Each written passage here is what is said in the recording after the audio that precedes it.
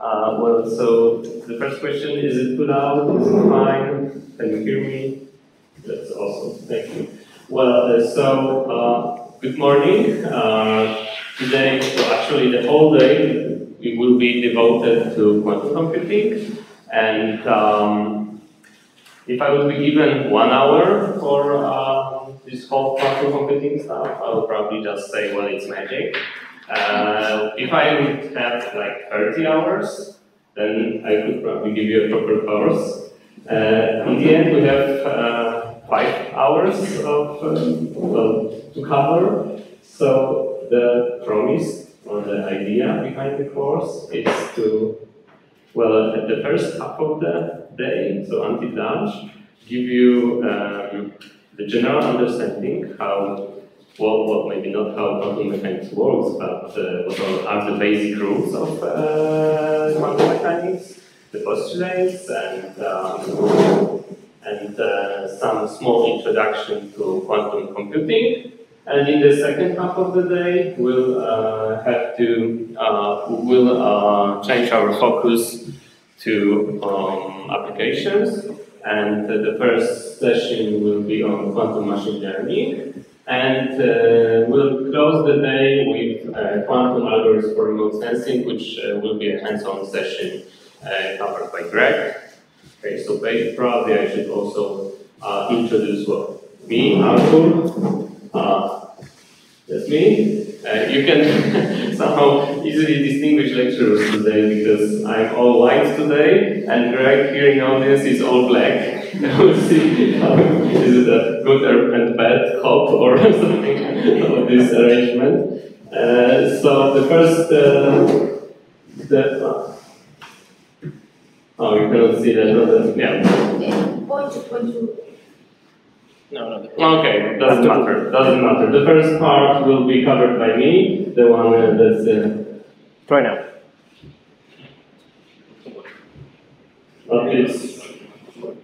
Yeah, okay, whatever. It's not that important in the end. Maybe I can just use some kind of a stick or something. The first part will be covered by me. Then we quantum circuits by Greg. Lunch, very important. And after our belly is full, we'll move to 1 hour lecture by me again. And we'll finish with a hands-on session by Greg. Okay, well, so it's not an easy topic in general, and I hope you have a whole night's rest and sleep. No peers yesterday or anything like this, right? And somehow to give you some kind of an incentive to, well, stay awake and keep your focus, we had an idea to actually, throughout the whole day, perform a quiz. Well, we have to go through that. Well, it will be useful in a moment. So the thing is that the whole language of quantum mechanics, the mathematical language of quantum mechanics, uses complex numbers. And if you remember your first year of studies, that's good, then probably you remember the whole thing. But I've included like 3, I think, slides of repetition of the basic ideas. So a complex number consists of 2 parts, the real part and the imaginary part. In front of the imaginary part, we put imaginary unit.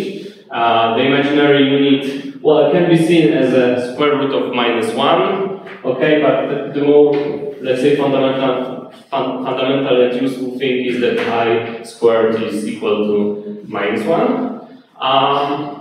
We can perform some basic operations on complex numbers. First, with a single complex number, we can perform conjugation that I will mark with a star, and it just changes the sign of the imaginary part. We can, with this conjugation, we can, for example, easily compute the real part, or algorithmically compute the real part and imaginary part of this number by just taking the average of the sum of the complex number and its conjugate, or the difference. Okay. So about the basic operations on multiple numbers. We can add them, and it's extremely easy. You just add real parts together and add imaginary parts. Well, the multiplication is a little bit harder. Well, but if you just use the standard multiplication rules, the real parts are multiplied together. The imaginary parts are also multiplied together, but also we multiply I with I, which is I squared, which is a minus, and the mixed terms become imaginary. Easy. Modulus, probably the most important thing for us about complex numbers is, let's say, the length of the vector of imaginary complex number. And well, you can see that it's multiplication of complex number with its conjugation, or if we write it in this form, it's just the square root of squares of real part and imaginary part. And in the example, we have some number 2 minus 3i. The real part is 2, imaginary part is minus 3.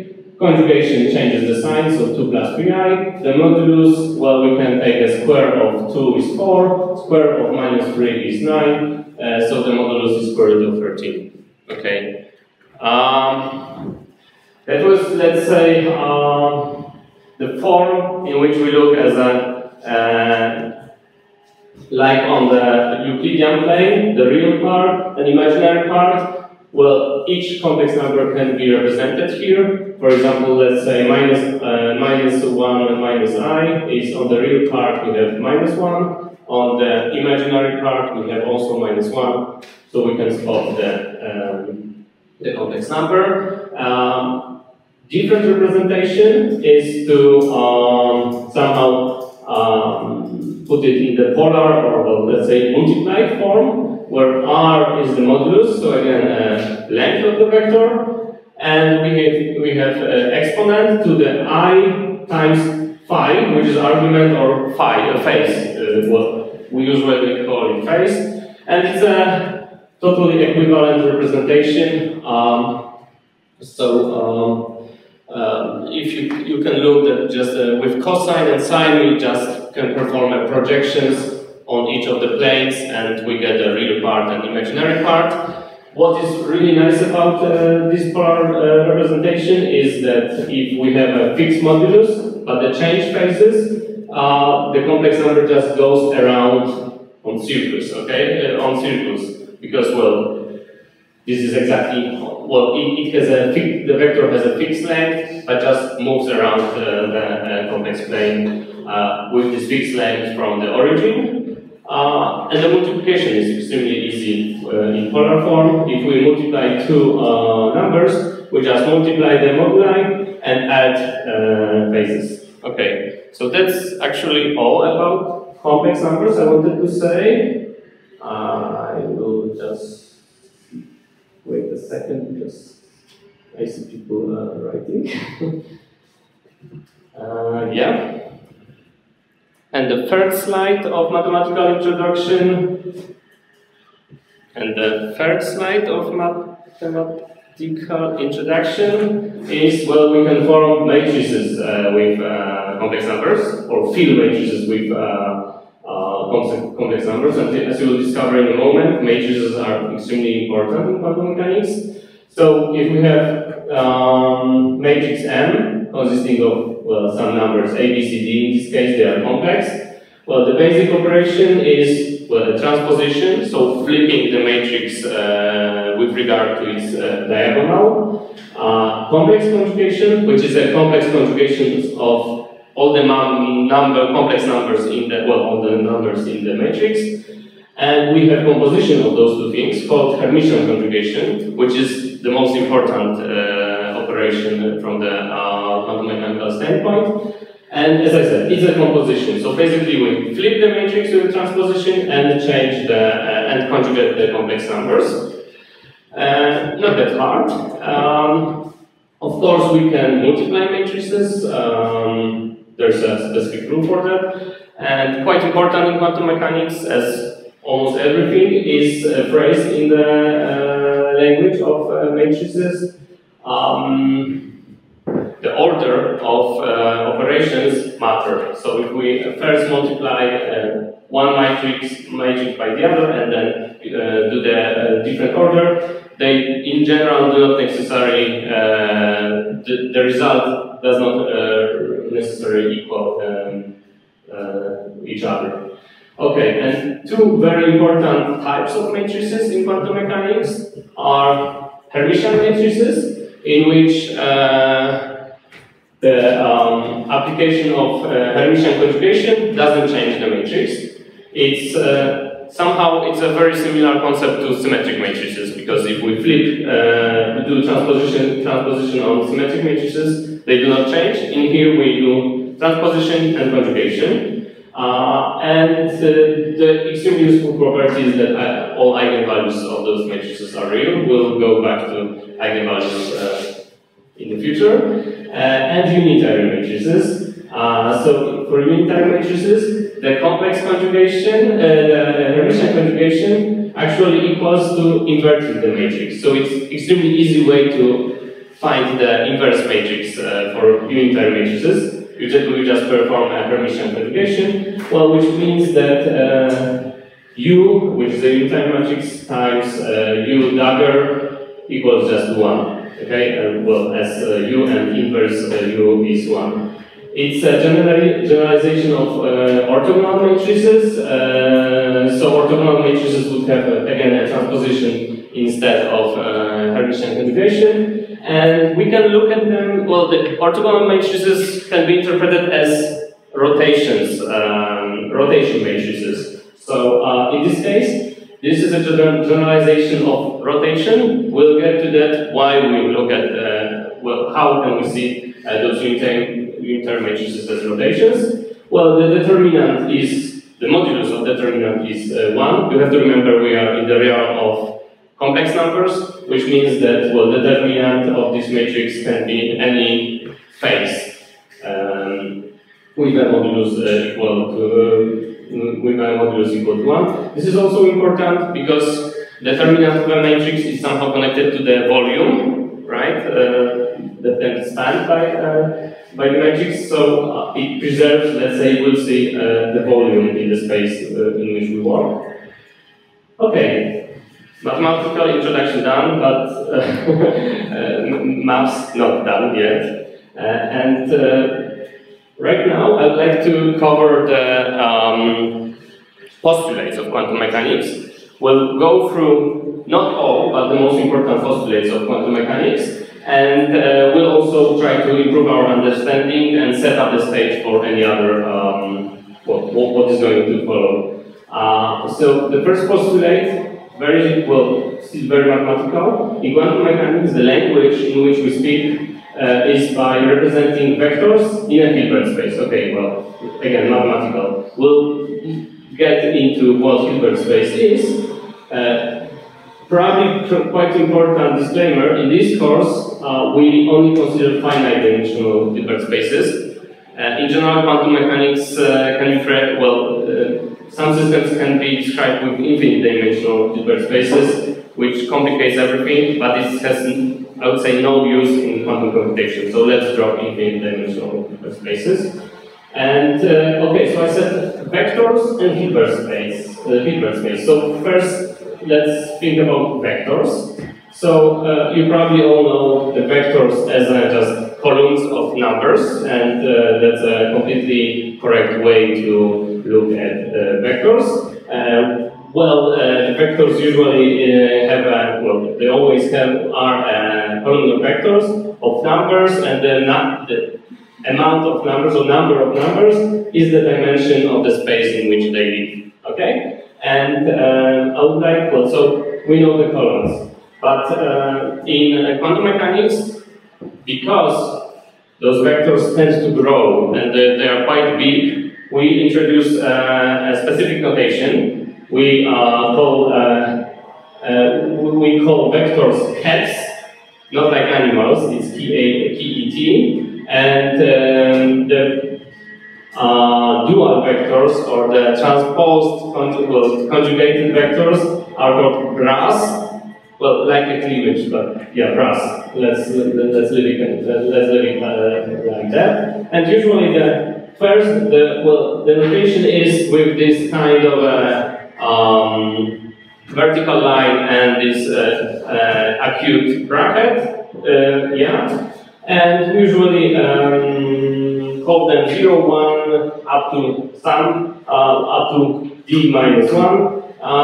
And 0 corresponds to the first basis vector, the 1 to the second basis vector, and so on, so on, so on, so on. Okay, and how do we treat the dual vectors? Just a disclaimer, well, we can look at them as a Hermitian conjugation. Okay, Hilbert space. I told you that there's almost no math.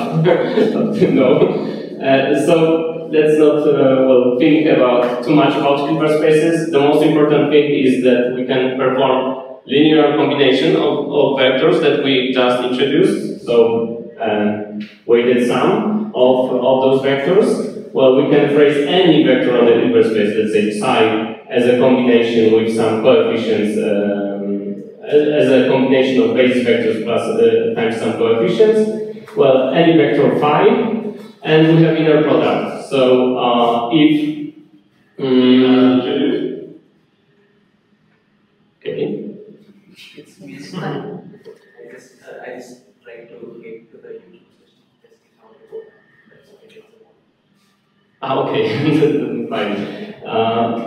And if we act between bases, if we close with an inner product, the two basis vectors, well, if they are the same vectors, they're 1. If they are different vectors, they are 0. So we have this delta here. And why did we call het and bra? Because if we call close bra and het, we have a bracket. Very smart naming, by the way. That's all. And multiplying two vectors together, well, with an inner product, gives you a number, and you can do it by just using the basis representation. In this case, psi is conjugate, so we have a star, so coefficients with a complex conjugation, and the bra. And use the basis representation of the other vector, beta, coefficients not conjugated, and het. Okay, those are 0 and 1, so in the end we just get the multiplication of the coefficients. And we also add, it's not necessary, but for the probabilistic interpretation of quantum mechanics, we usually work in the states which are normalized. So the inner product of a state with itself is 1. An example, any state can be represented as a column vector of coefficients alpha, 0, 1, blah, blah, blah. And we have, well, I gave you two normalized vectors, phi 1 and phi 2. This is phi 1 also written with cats. This is phi 1 written with the column approach, matrix approach, and the multiplication we can see, we just multiply the coefficients. So we have coefficient 1 here at phi 1, conjugated, but it's 1 again, times 1 plus I, so that's exactly what we have. 2I times I minus I, so 2 times I minus I is 2, and so on and so on. That's how you get the inner product. That's it. It sometimes freezes. Okay. Okay, yeah. Well, and you can look also at the multiplication as just a matrix multiplication. Okay, so you use the normalization factors and multiply the vectors in a row versus column way exercise, as you can see. This is probably most computationally intensive task for you today. So it just, well, it's like to multiply 4 numbers or something like this. So hopefully you manage. Can you try to do exercise 1?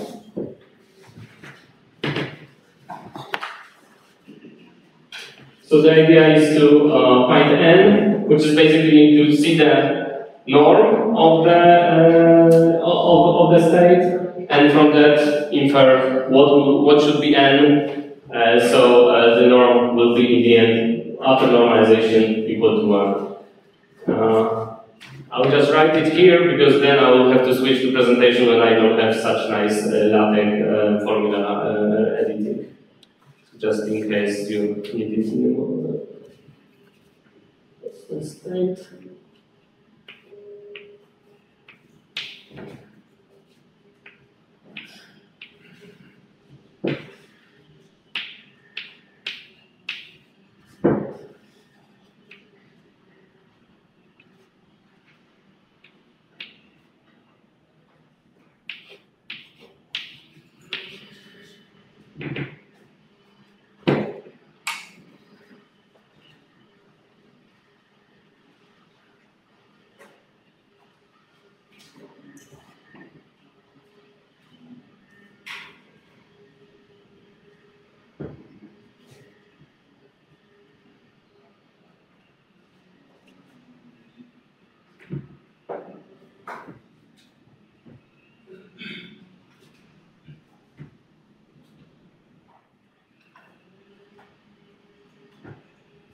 The idea behind this task is so you can get just comfortable with these kind of things. And you can see there is also a second question, which will be the next exercise. The question is n that you can find what is G, or maybe you can find other things.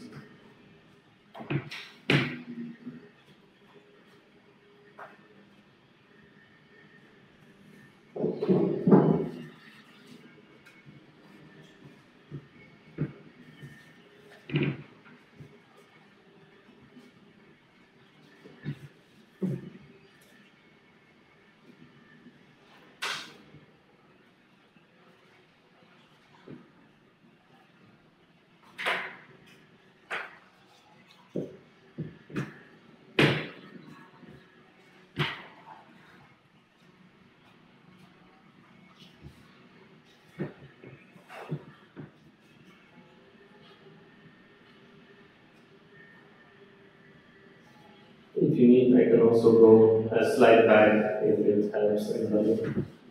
Because the state is here, and all the calculations are here. And maybe I'll just write the so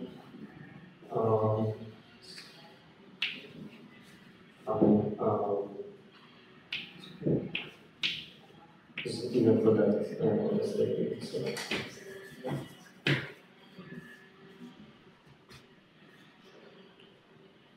Okay, one more minute and we'll be.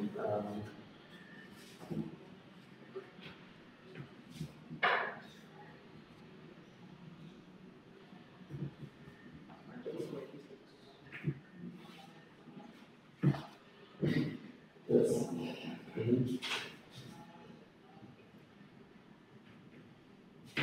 I'll just give you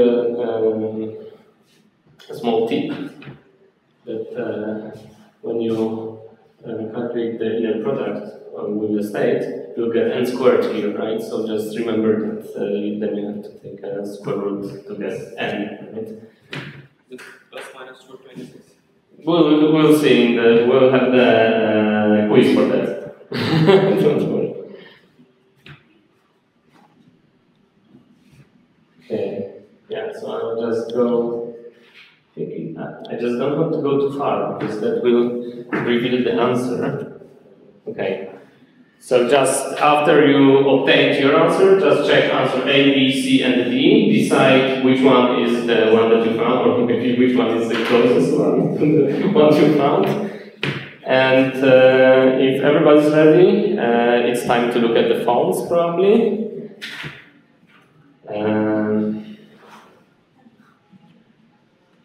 Okay, and let's go. Ah, sorry, I haven't shown you the quiz leaderboard. Everybody wins so far. Great. Question 2. 20 players ready. Oh no, someone logged out then, probably. So we'll see. 22, okay, great. 24, okay, great. I'll go on. Okay, so the answer to the first question, A, B, C, or D. I hope you remember it. Sorry, I had no way to put those numbers onto the quiz, so I had to resort to A, B, C, and D.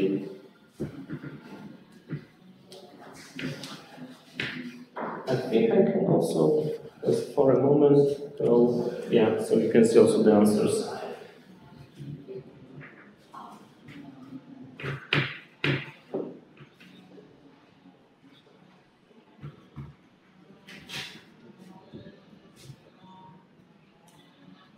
We are going a little bit slow, but that's fine. Okay. 17 seconds. I just hope that I didn't make a mistake in all of those exercises, because it would be quite a failure.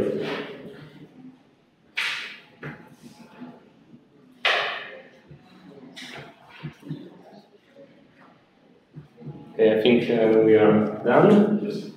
Okay, so most of the answers were A, which is, let's see, yeah, the correct answer. Congratulations to all people who said A. We have some changes on the leaderboard, awesome. And we have also a question 2. I will not give you additional time, just please decide between A and B. Is N unique? A, yes. B, no. I'll get straight to this question. Okay, you have again a minute to answer, so that's your time for that.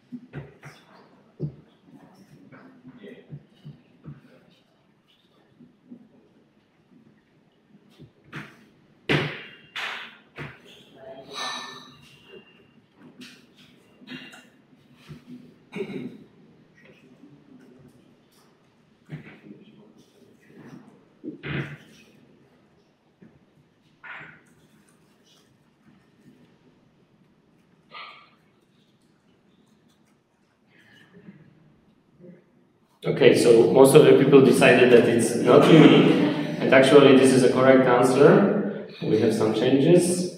Yeah, well, so in the first calculation, we saw that actually what we got is the modulus of the n, right? And well, the easiest choice for this modulus to be well equal to something is just take it as a real number, so square root of 26. But nothing prohibits us from taking any other number which has a complex number, which has a modulus of square root of 26, but any other phase, okay? So that's exactly what I've written here. And what is quite important in quantum mechanics is that global phase in the state, so in front of the whole state, does not matter at all, okay? It's just redundancy in the mathematical language, and it absolutely has no physical meaning.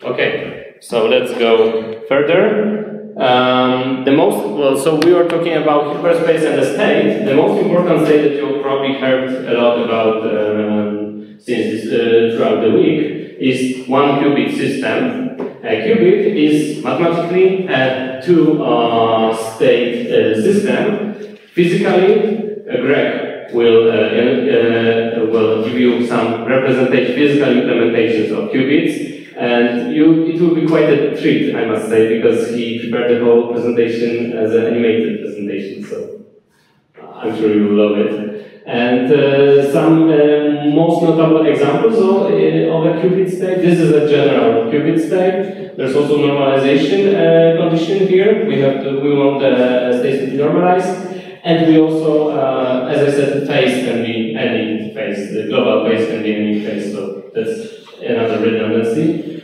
Well, so if we take A to 1, beta to 0, we have the first basis state. The inverse is the second basis state. We can combine them, perform an equal composition that gives so-called plus state. The difference is a minus state, and again sum and the difference, but with I in front of the second state, is I plus and I minus state, and we can see them on the block sphere. So block sphere is a geometrical representation of a qubit system.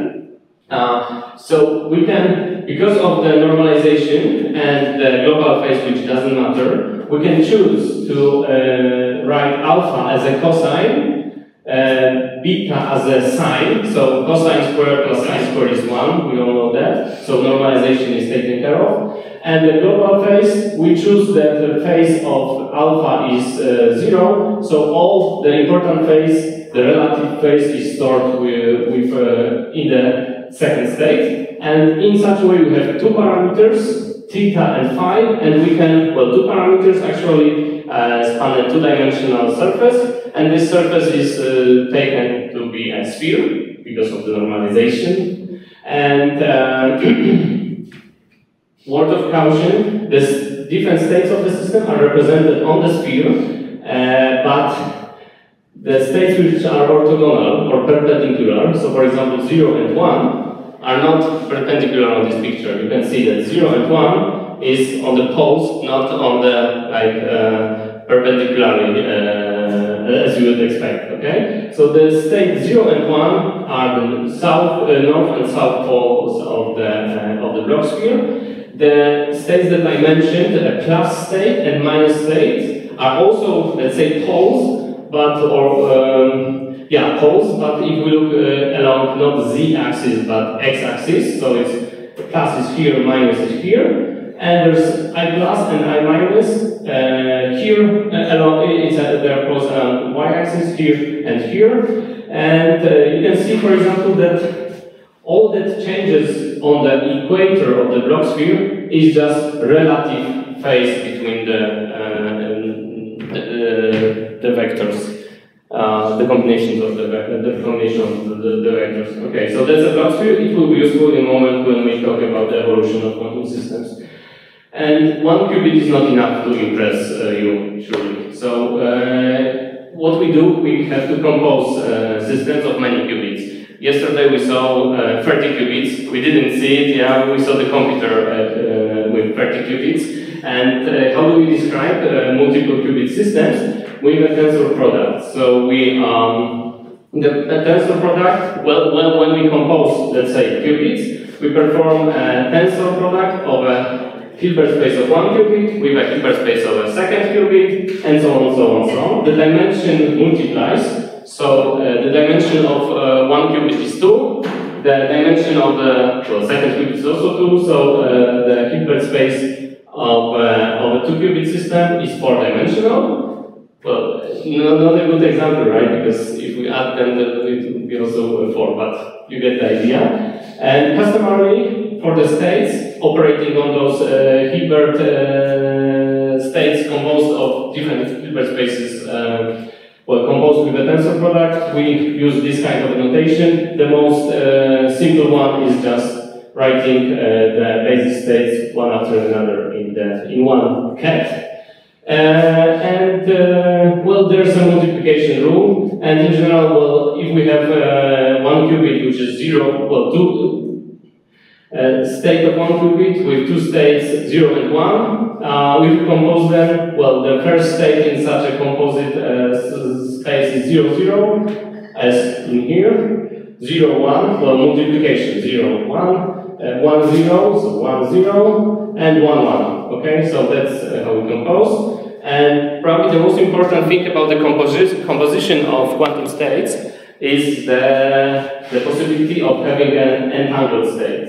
Okay, you probably heard a lot about the entanglement, and we use somehow a negative definition for entangled states. So if we can write two vectors as a tensor product, they are not entangled, they are product state. But all others are entangled, and simple example is the so-called Bell class state, which is 0, 0 plus 1, 1.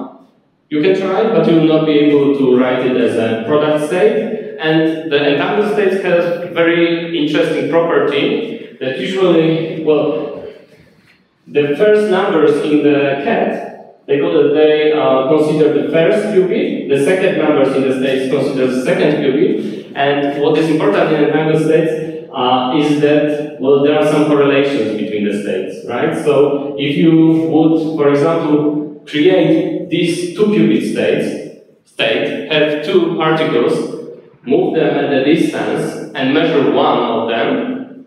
For example, well, we'll talk about the measurement in a moment, and we'll find that it was in a state 0. We immediately know that the other system will also be in the state 0, and other way around. But, well, some people say, oh, that we can have a superluminous transfer of information then if we can measure and instantly know something about the other system. Not true, really. First, we have to somehow move the two systems away, and more importantly, the moment, well, we don't know which one, as we will see in a moment, in the measurement, we don't know which one actually part will measure, if 0, 0 or 1, 1. So it's completely random, so we have no influence on the what will actually measure, so we cannot transfer the information. But what is the most important thing? Non-entangled states basically evolve without seeing each other. Entangled states feel each other. Okay, so that's a thing. Are you ready for some more exercises? Try to find which state of is entangled. Okay, that's actually not so easy. So good luck.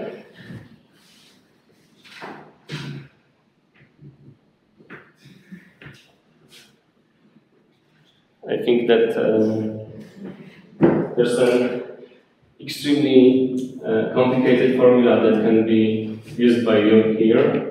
Is a plus b squared is a squared plus ab plus ba plus b squared.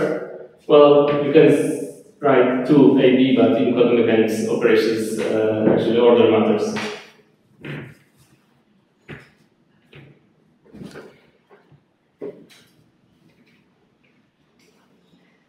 Okay.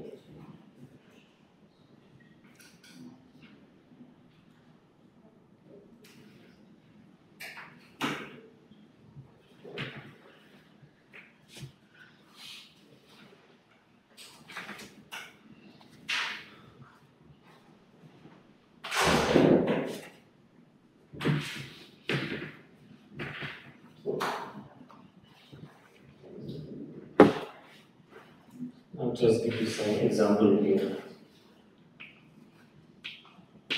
Maybe helpful.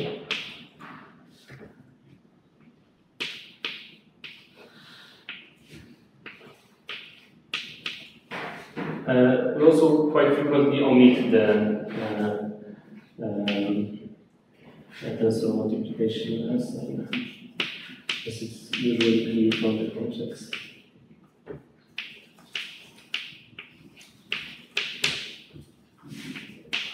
So, just hope I don't make a mistake. Oh, already a mistake.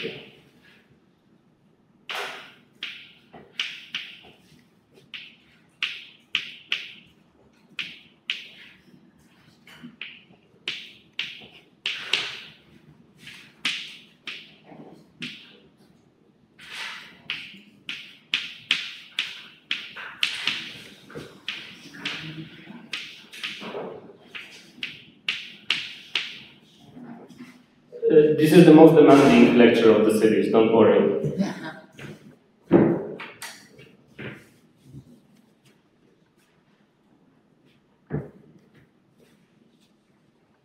I'll give you 1 more minute.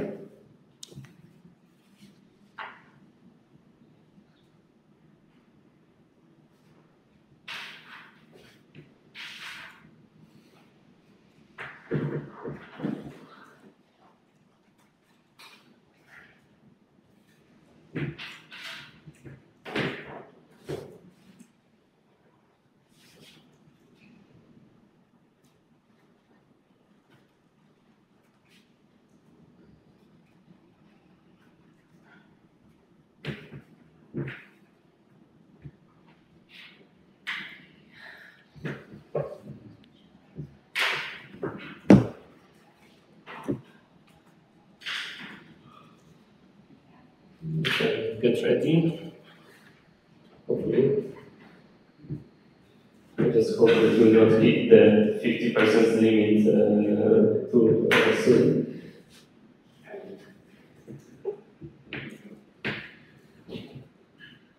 Okay, I'll go with the question. Please remember A, B, C, or D, because as I told you, I cannot do that on the quiz, so it will be A versus B versus C versus D. Okay. And this one is actually hard. Okay. You can try to answer. Well, you can answer.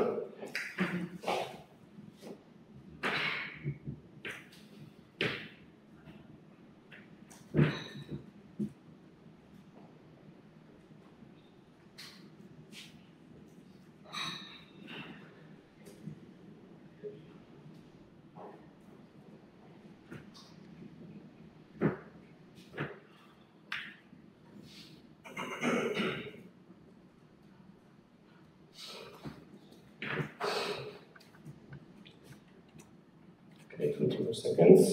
Okay, we are like 5 to 10 minutes late, but that's how late we started, right? Yeah, it's not a problem. Have plenty of time for lunch, so we can move. I don't want to interfere with your lunch because you will hate me. So. 5 minutes. Actually, it will be Greg who got the lecture before lunch, so the blame will be on him, which is very convenient. Okay, I think the time is on. Yes, very good. Lots of people actually answered correctly. Yeah, well, maybe I'll not go through the whole thing, but the observation is that in this kind of multiplication, it would be quite rare to have only one minus, right? Just two minuses means that one of the parts of the system had a minus phase, but it's not as easily would propagate to just one basis vector. So good for you that actually most of the people, well, the best answer was the correct answer. Okay, so that's all about Hilbert space and states. Now the extremely important postulate. Actually, this is the basic statement, but this statement is much better suited for our course. It's completely equivalent. So let's say postulate 2b. So well, we would like to have states and be able to look at states, to measure them. Okay, and what we can measure? Well, the measurement is connected to the Hermitian matrices I told you before, and actually Hermitian matrices represent what we can observe in a quantum world. And when we want to observe something which is represented by a Hermitian matrix, actually what we should do is to find the eigenvectors of this matrix and project it or perform inner product of these eigenvectors on the state we have. And the interpretation, the probabilistic interpretation of quantum mechanics involves a Born rule, which says that the probability that we actually measure the state in this in this eigenvector for this eigenvalue of the Hermitian matrix is exactly equal to the modulus squared of this inner product between the state we have and the state that we would like to observe, that is of our interest. And I will give you an example right away, I think. Yeah, so let's look at three very important Hermitian matrices. You can see that they are Hermitian, right? If they have real numbers on the diagonal and zero everywhere, for sure they are Hermitian. Here also just real numbers and symmetric matrix. So if it's symmetric and real, then it's Hermitian. This one will perform a Hermitian conjugation. You'll see that it's Hermitian. And actually, what I used so far, the basis I used so far, if we act with Hermitian matrix on the state 0 and 1, you can see that they are actually the eigenstates of the matrix Z. Okay? Because the matrix Z does not change the state 0, it just gives a number, which is exactly what happens if matrix acts on an eigenvector. Z acting on 1, the other basis state, gives the same state, but with a different eigenvalue. When we act with any other of those matrices on those states 0 and 1, which is also called a computational basis, they change the state. But actually, the states that I showed you, the plus state and I plus state, the minus and I minus states, are the eigenbases of the x and y, okay? And x, y, z is not a coincidence, you will see that in a moment on the block sphere. Okay, so that's the thing, but I think we can actually,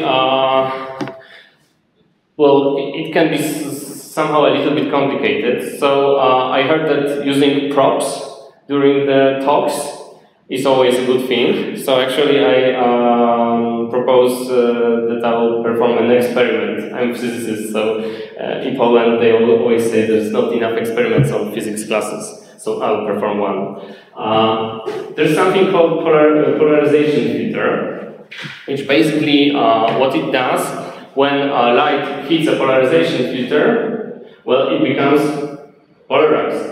We can, the unpolarized light, which is, for example, the sunlight, is unpolarized, which means that the electric field of light just wobbles on one plane, and this is exactly the polarization plane, and and you can change in which plane it wobbles, and then it will change the polarization. And actually I have with me some polarization filters, and well, this is a polarization filter, and to check if it actually polarizes anything, the best way to check it is to use the second one, polarization filter, and just look how they interact. If they both point in the same direction, which is not the case, let's rewind. There's actually, we can see through both of the glasses, right? But if we start to rotate one with respect to the other, the glasses start to get dark, right? So they do not get any light through, right? So that's actually what happened right now, and it's the setup when one polarization filter allows the light to pass with vertical polarization, and the second allows to pass with the horizontal polarization, so they basically block each other, right? Yeah, we can revert that by rotating the filters. Now they point in the same for the same polarization, so it's a little bit dimmer, but well, it's obvious that's not a perfect device, and also the first one blocks all the light from which is horizontally polarized.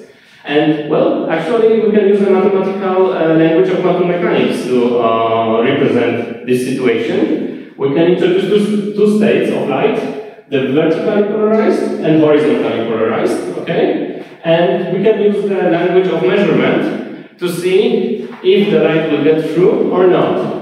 And what do we do? Well, we say that the intensity of light will be proportional to the, well, Born rule in this case, of the modulus squared of the inner product of the state of light, some state of light, and the setup of our polarization filter. And we can actually represent the state of the polarization filter, well, as rotated in any direction with one parameter theta. Okay, so it's again just projection. Theta vertical times cosine theta vertical, sine theta horizontal. Okay, so that's how we can somehow decompose any polarization vector. Yeah, and that's what I said is, well, when we perform the set the filters in such a way that one lets through the vertical polarization, the other lets through the horizontal polarization, well, we can see that those are two basis states, orthogonal basis states, so they give you a zero probability of going through, and that's more or less what we see. If I would revert that to V times V, well, this will be V acting on V, so we will have a probability that it will, non-zero one, that will go through, minus the problems with that the first light is unpolarized. Okay, and now the most important question: what happens if we have two polarization filters blocked, and we add the third filter in front of them? Anybody has any idea? Well, nothing will happen, because those two filters block the light with respect to each other, right? If we put it behind, absolutely nothing happens. But what is interesting, if you put them between those two blocked filters, you probably can see that actually the light passes, right? So that's quite an intriguing effect, which can also be a little bit well, let's draw a parallel that actually the order of the things we do in quantum mechanics matter, right? And well, so we get this kind of result that, well, in the point that I put the third polarization filter between, the light passes through. And well, you can see that it's tilted. What happens if I start to rotate it? Well, it actually gets again dark. Some light, can you see it, right? You can see it, okay. And dark again. So it seems like 45 degrees is a very special angle that lets the light go through. And well, we have language of quantum mechanics to explain that thing. Okay? So we know that after the unpolarized light from the sun passed through the first polarization filter, it got polarized in the, let's say, vertical direction. What we do with a rotated second filter is we project it onto a different plane, a tilted plane, and well, we can, for example, find a new basis. The first basis that we used was vertical times horizontal, V times horizontal, but let's introduce for the second filter another basis. The two basis vectors will be again perpendicular, but they will be tilted with respect to the, so it will be, let's say, 45 degrees and minus 45 degrees. We can find such basis and see how the vertical vector, the vertical light that we have here, projects onto this tilted basis. And well, it seems that 45 degrees has some part which is vertical, right? So if we project, so if we measure the state with the second filter, we get non-zero probability that it will go through, okay? And, well, okay, so now it's in the state, in the tilted state, okay? And it both have a vertical part and horizontal part.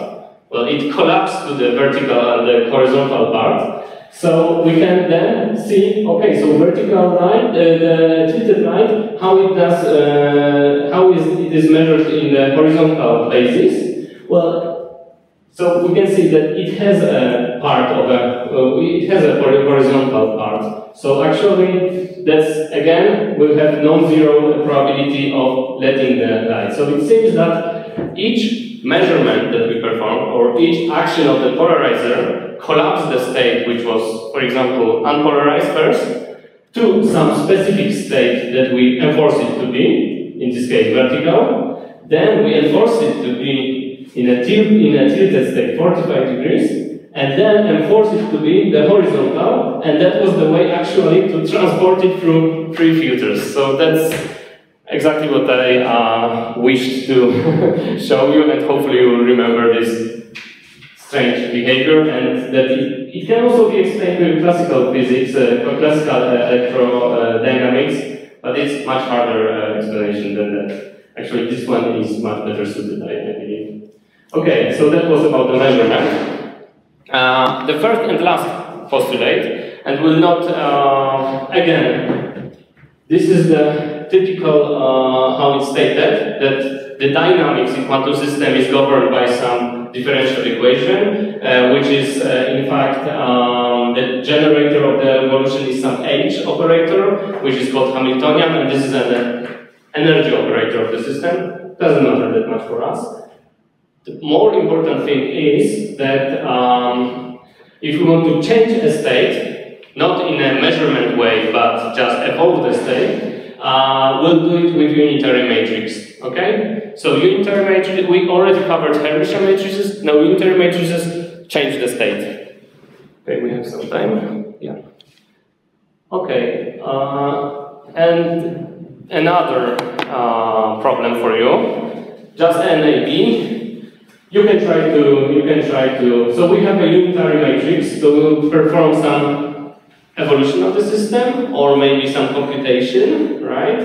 And the question is, if we act with U such that the action on an arbitrary state, which is prepared as a tensor product of some state, and let's say 0 state, we don't care what's in the second qubit, that it will be able to move this state phi, well, leave it alone in the first qubit and move it to the second qubit. Okay? Let's assume there's this kind of evolution of the quantum system, the unitary UCL that moves it. And the question is, what is the result of the action on the, well, a very similar state, right? The general state of the first qubit and then 0, as above. And I will give you 1 or 2 minutes. It's, well, you can also just guess. Trust me.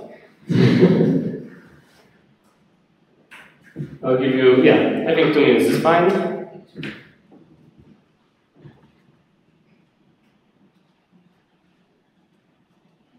And I will prepare the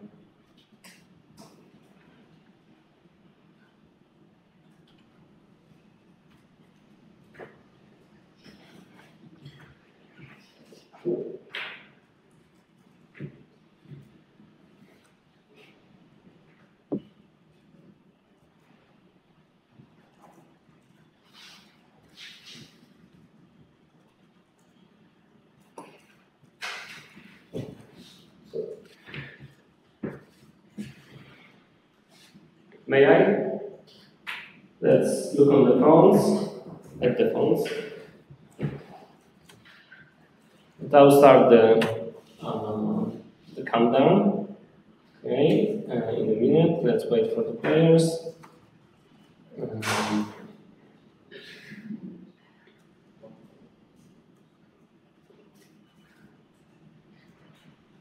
Okay. So A or B? You have some spoiler here.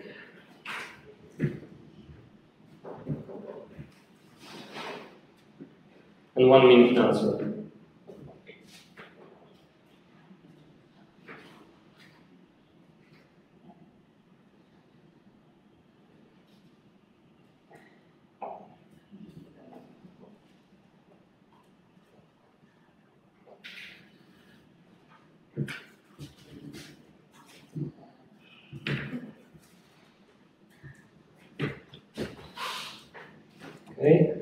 30 seconds more.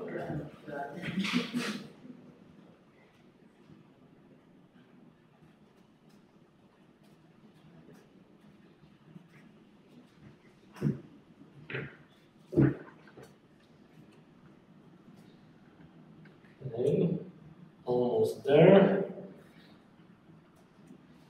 Okay, and I will actually tell you the answer. The only true answer for this question is that I'm a naughty boy, and actually both answers seem to be correct, okay? And this is quite strange. And well, actually we had 50-50, that's also actually good for you. Okay, that's better than I thought. Yeah, so actually what you did is you just proved the easy version of the no-cloning theorem of quantum computation. And if you look at, if you do it in two different ways, you assume there's such unitary that copies the state from one qubit to another qubit, or sometimes we call it from one qubit register to another qubit register. If you first, well, we have exactly here what was the task, right? Apply unitary to this state, right? Which the unitary copies everything to the second register. So if we first use the copying mechanism, right? This thing will be copied to the second register, so we have two copies of the general state, and we can write it down and get the first answer. If we do it in a different order, so first first multiply the states inside the bracket, so we get alpha 0, 0, beta 0, 1, and then copy, we'll get a different answer. And actually, well, we reducted this assumption of such unitary to an absurd. We get two different answers, and we asked for, well, which can be satisfied for alpha and beta 0, but wanted it for arbitrary state. So, well, that's actually what we've proven, that no such unitary exists. And it's a huge, actually, thing in quantum computing, and a huge no-go, let's say, thing that we have to go around, that we basically do not have this equals operator as in programming. That if we have some unknown variable, we cannot copy it further, propagate it, well, copy it to another register, to another memory cell, let's say. Okay, so that's, well, we saw some paradoxes, and this is one of them, actually.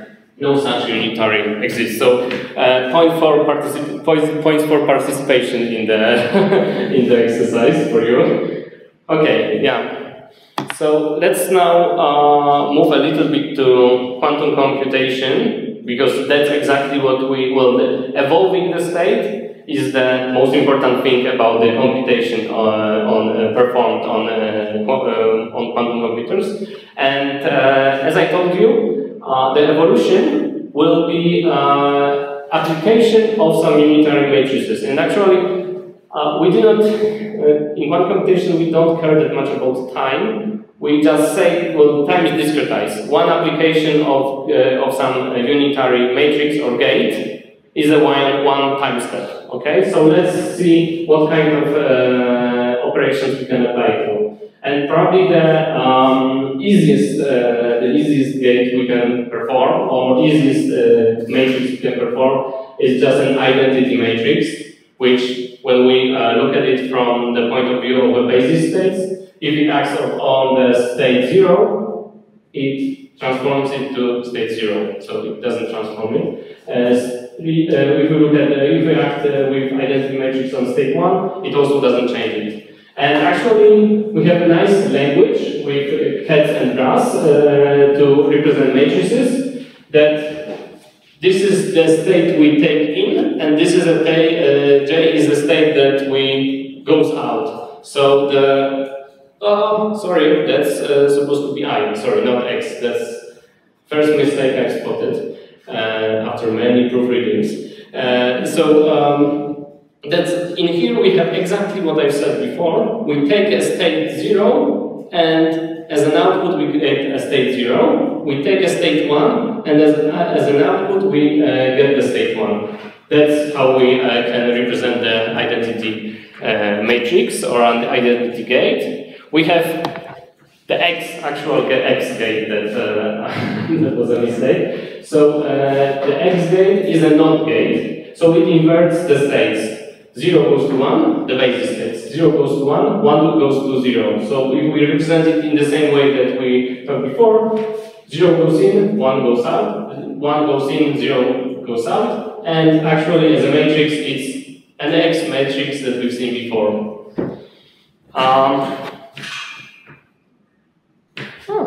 Maybe I'll do it on time. Extremely important gate, not that easy, well, it is still, is that it gets the, when it acts on the basis state 0 in the computational basis, it moves it to state plus. If you remember, there was a plus state. That's an equal superposition of state 0 and 1. And if it works, if it acts on the state 1, it moves it to state minus, that you may also remember, which is, again, equal superposition but with an opposite phase or opposite sign. And, well, we can, well, right now it's not that easy to see, right? But if it takes state 0, it gives out the equal superposition. If it acts on state 1, it gives an equal superposition with minus 1. If you multiply it, well, let's see actually. It's 0 and 0. Let's identify this element, 0 and 0. So it will be 0 and 0. Yeah, does it work? It should. 0 and 0 is here. So 1 over 1 square root of 2. And do we have any other 0? No, so it will be actually 1, yeah. Well, you can do it, surely. And what is also intriguing, important, is that, well, it's Hermitian and unitary. That's something to remember for the future.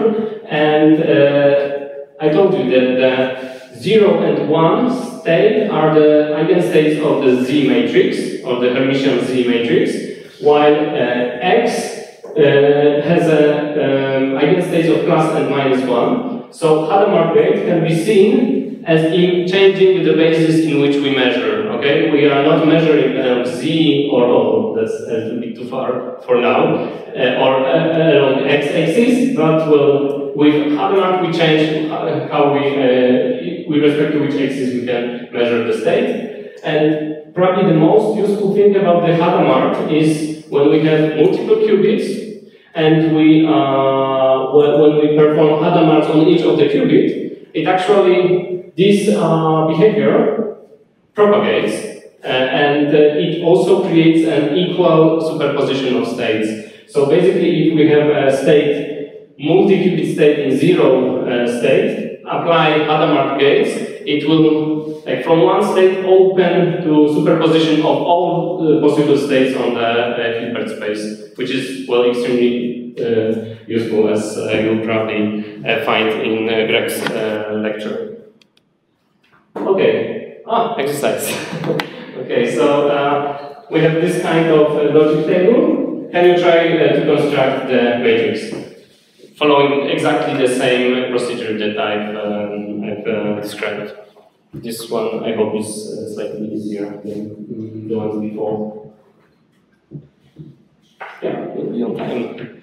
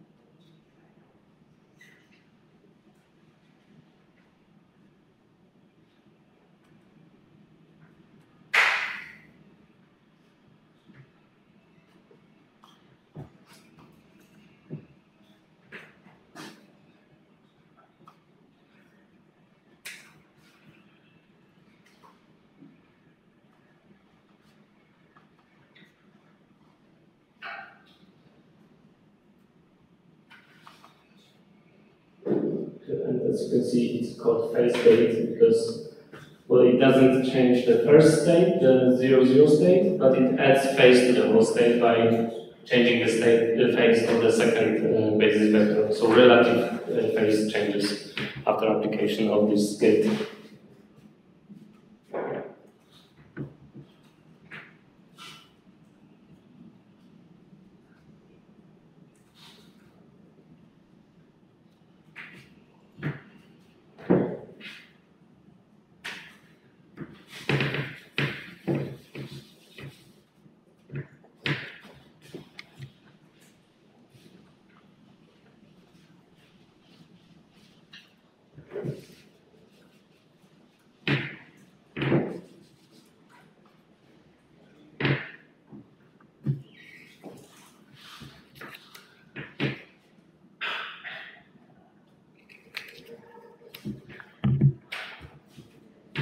Okay, I think we are ready.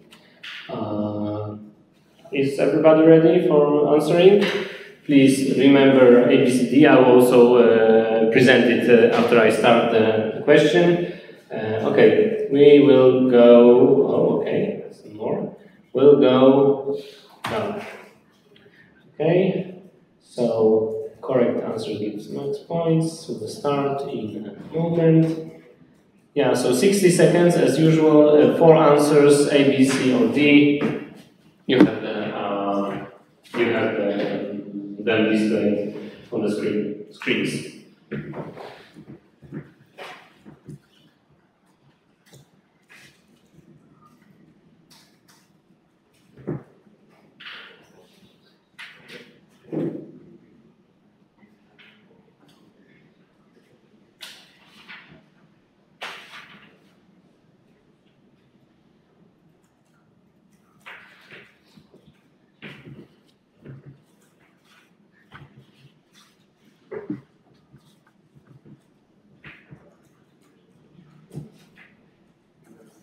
Yeah, it's been an hour and a half almost, so don't worry, the break is coming in 5 minutes.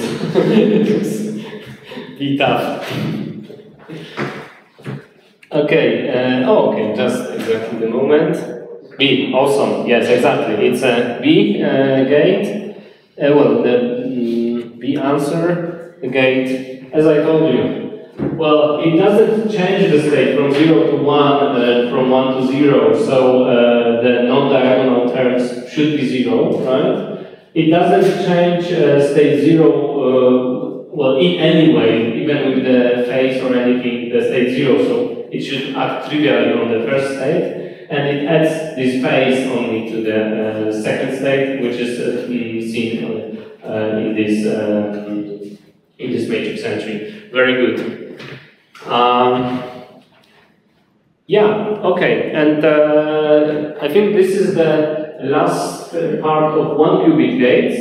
Well, actually what we can do with the gates that I presented before, so X, Y, Z, Hadamard, and so on, well, we can, well, we say we exponentiate them. Well, so I don't want to get into details, but the Hermitian matrix, Hermitian operator, can be a generator of a unitary transformation, and what we can, well, get from exponentiating gates is the rotations on the qubit with arbitrary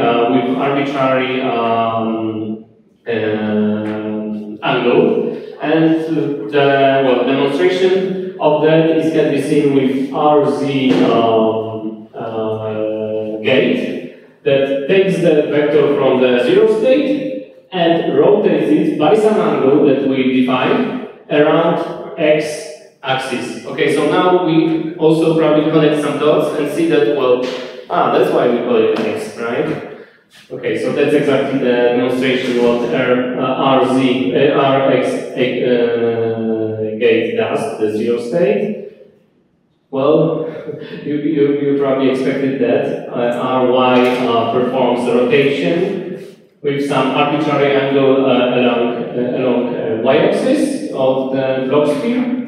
And, well, okay, so we have this interpretation of rotations. Well, can we actually look how the generators or or the gates that we discussed before act on the block sphere, and they actually do rotations, but not with respect to arbitrary angle. But X performs a half full rotation between along the x-axis. So it was a NOT gate also, right? So it changes 0 state to 1 state. Y does the same, but on a different path, again along y-axis. Actually, after application of y, you'll get a phase I as an action, but it's a global phase. It will not change anything. So and z, rotating along the z-axis, of the vector that is on a z-axis doesn't do anything, right? So that's also how we see that this is the state 0 and 1, by the way, is an eigenstate of a z matrix, right? It didn't change the state. It just produces some factor in front of it. So this is a geometrical interpretation of the eigenstates of different operators. But in fact, we can rotate with z-axis. But what we have to do is first to apply Hadamard gate. I told you that Hadamard gate changes the basis in which we work, and actually, I also told you that it sends the 0 state into the plus state, which was located exactly in here. And the interpretation, maybe not that easy in this moment, is that it Hadamard gate rotates along this kind of a tilted at 45 degrees axis, the whole block sphere. And after we apply the Hadamard gate, which does this slightly different rotation, we can perform Z and rotate the state around the equator of the sphere. Okay, so we can actually do quite a lot different. We can reach any state on a Hilbert space with those gates, and actually it's redundant. Even with parts of those gates, we could reach any state. At least parameterized. Okay, so that was acting on one qubit, but to perform any useful computation, we actually have to act with 2 qubit gates, so act on 2 registers. And you've seen before that I've shown the representation of gates on, as you learn, circuits. So the horizontal lines actually distinguish different qubits or different qubit registers. And one qubit, is the one line, the second qubit is the line below. And in case of a 2 qubit gate that I would like to present to you, 3 minutes, 4 minutes more, is the controlled node gate, which distinguishes 2 qubit registers, a control register and the target register. And if the control register is in state 0, it doesn't change anything in the whole system. The target register is unaltered. So from state 0, 0, you'll get 0, 0. 0, 1, you'll get 0, 1. But if control qubit is on, it's in state 1, it will invert the second qubit register. So from 1, 1, 0, you'll get 1, so we invert, so 1, 1. And from 1, 1, we'll get 1, 0. That's very classical interpretation, right? Classical, I mean opposed to quantum. Well, those kind of things we can perform on classical computers perfectly fine, and it's not that impressive, okay? But what's the strength of quantum computation if this thing works? Yes? Then we can apply it to not only to basis vectors, but to arbitrary states, okay? And actually, what's really nice about C-Node or control node gate is that if we apply it to arbitrary state, it just doubles the basis states of our arbitrary state.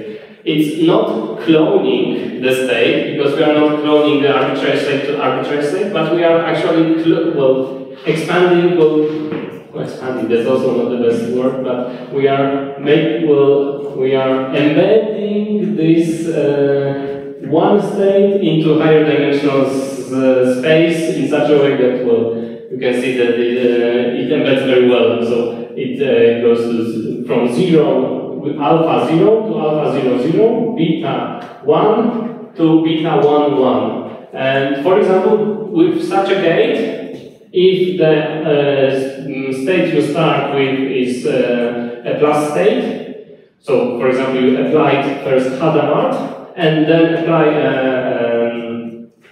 CNOT gate, you will get a Bell plus state that I mentioned to you before, which is an entangled state. And in general, you can expect that if you have 2-qubit gates, the state that you obtained at the end of the computation is entangled.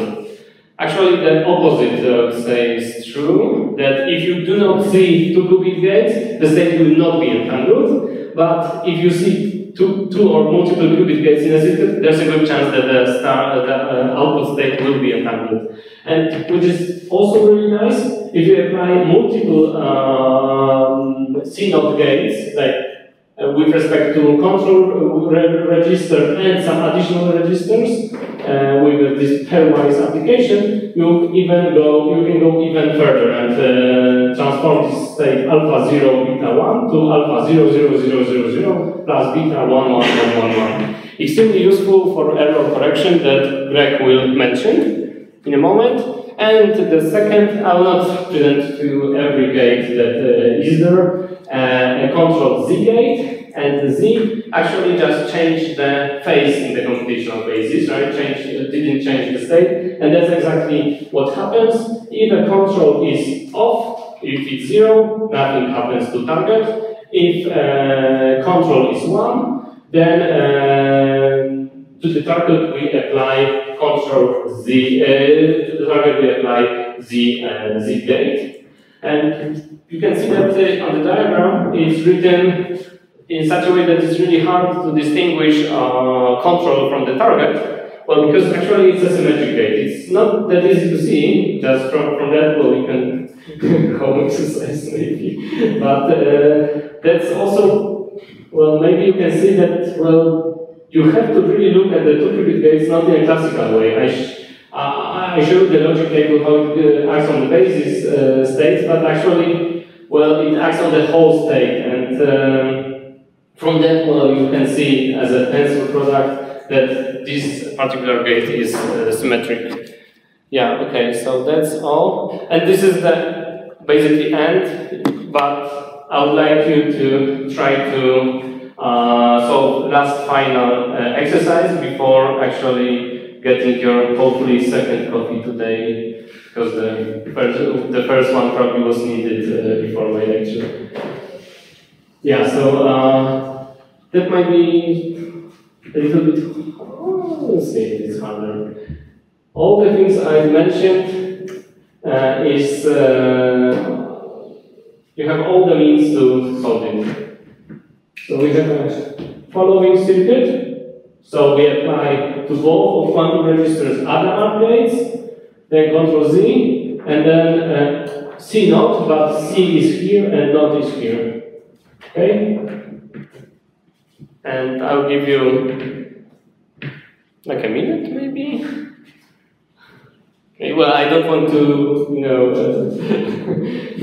prohibit you from drinking coffee on time, so I think it's the best to go just by from example to example and try to work it out.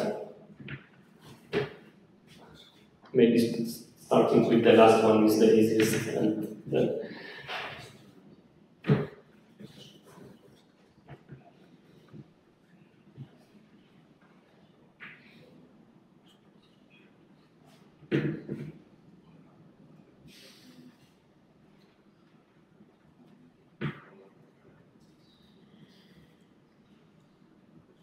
and I hope that this will be actually the awesome way to finish the lecture, because Greg will pick up with quantum circuits, so hopefully it will be quite coherent.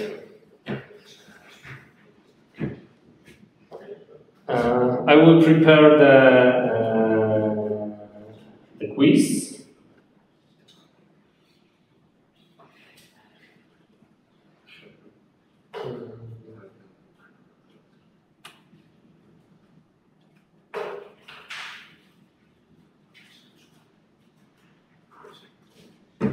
you can log in, right? Please don't log in, just open it. And like in 30 seconds, I will start the answering part of the quiz.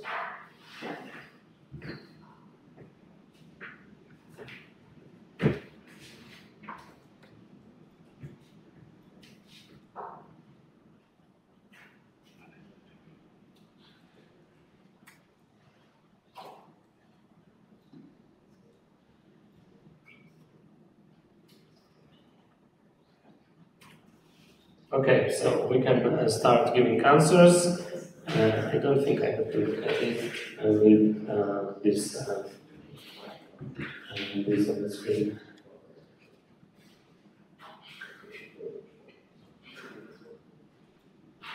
I hope I didn't make a mistake.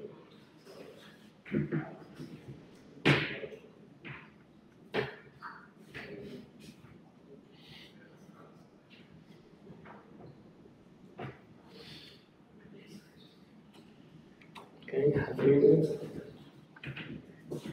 Yeah, we started like 10 minutes late and we'll start the break 10 minutes late, so well, don't blame me.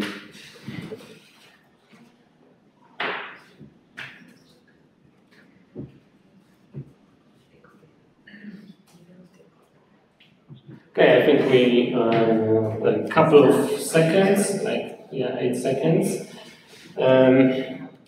Just last minute decision, last second decision actually. C. I just hope that I didn't make a mistake, sorry. Yeah, okay, maybe answer is not very thorough here, but the first, well, 3 is obvious, well, almost obviously not equivalent because we have no entanglement introduced, only one cubic gate, so 3 absolutely not. 2, well, I told you that Hadamard gate is Hermitian and unitary, which means that from Hermitian it means that this thing happens, and also from unitary we know that that thing happens. Okay, so that means that application of Hadamard gate on Hadamard gate gives you identity. So those two gates are just identity. Okay, so and then if we look, it's the same, exactly the same circuit. This thing here is much harder actually, and if you answered B, well, still quite a good job, I must say. Big explanation would be to actually perform a matrix multiplications, which is not the thing we would like to do, but the other, well, let's say guessing part here is that you can write, I just have to make it, yeah, I think it makes sense.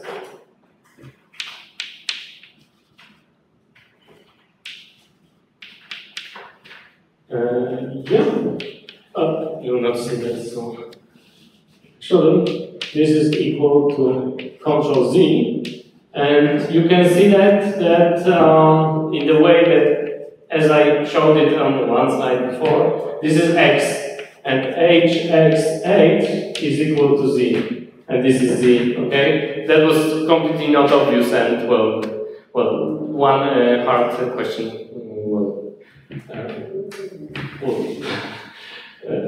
I think I had the freedom to ask actually one hard question. And also then you have to use that, you have additional H, but you had this H, so they too become identity. So that's all for now. Okay. Yes, so I will continue with quantum computing. Artur gave some introduction to quantum mechanics, and now we will dive into some quantum computation and some simple algorithms. So, if somebody wants to maybe now join the quiz, then I leave this code for a moment. Maybe somebody join. Okay. So let's wait.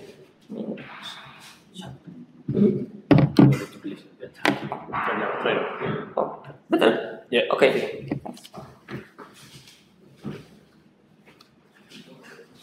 Okay.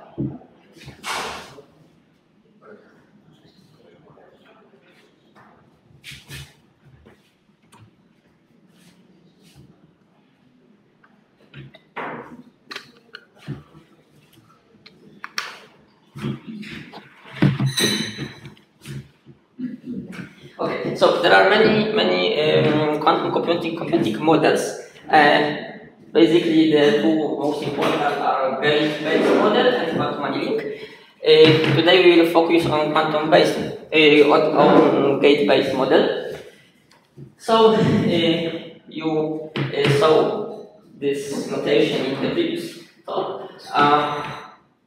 In gate-based model, we have some register of qubits, usually initialized in state 0000 something, and then we apply operations in terms of quantum gates. These unitary operations represented by unitary matrices, which Artur showed, and at the end of this process, we make measurements. So we measure each qubit, and we repeat this procedure many times. So we restart everything, prepare a register once again, apply the same unitary, and repeat the measurements many times to obtain some statistics. Because with one measurement, usually we cannot distinguish quantum states.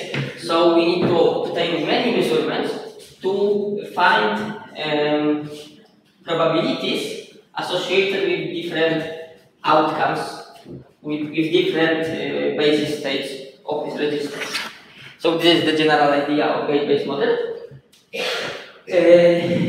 And just to mention another one, quantum annealing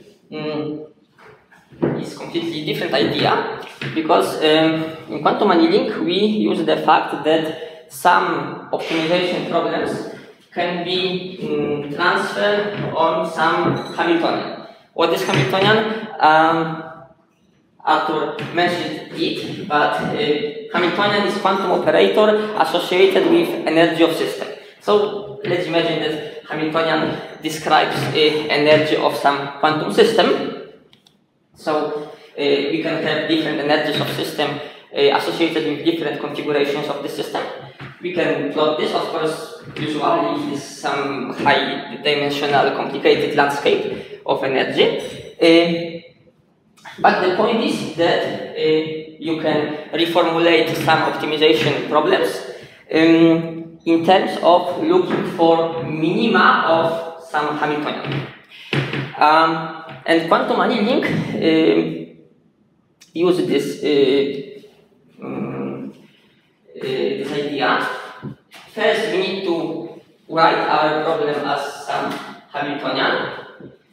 Then we start with some simple known Hamiltonian, which has known minimum, some simple known minimum. And then we can slowly change known Hamiltonian into this Hamiltonian which represents our problem. And when we do these changes slowly, we can easier find this new minimum, because it continuously can be obtained from the starting minimum. And when we find this minimum corresponds to solution of our problem. So this is, generally speaking, the idea of quantum annealing. So it is quite different. But today we focus on gate-based quantum computing. So first, let me show some hardware that allow us to implement qubits. So, the good quantum hardware should fulfill some criteria.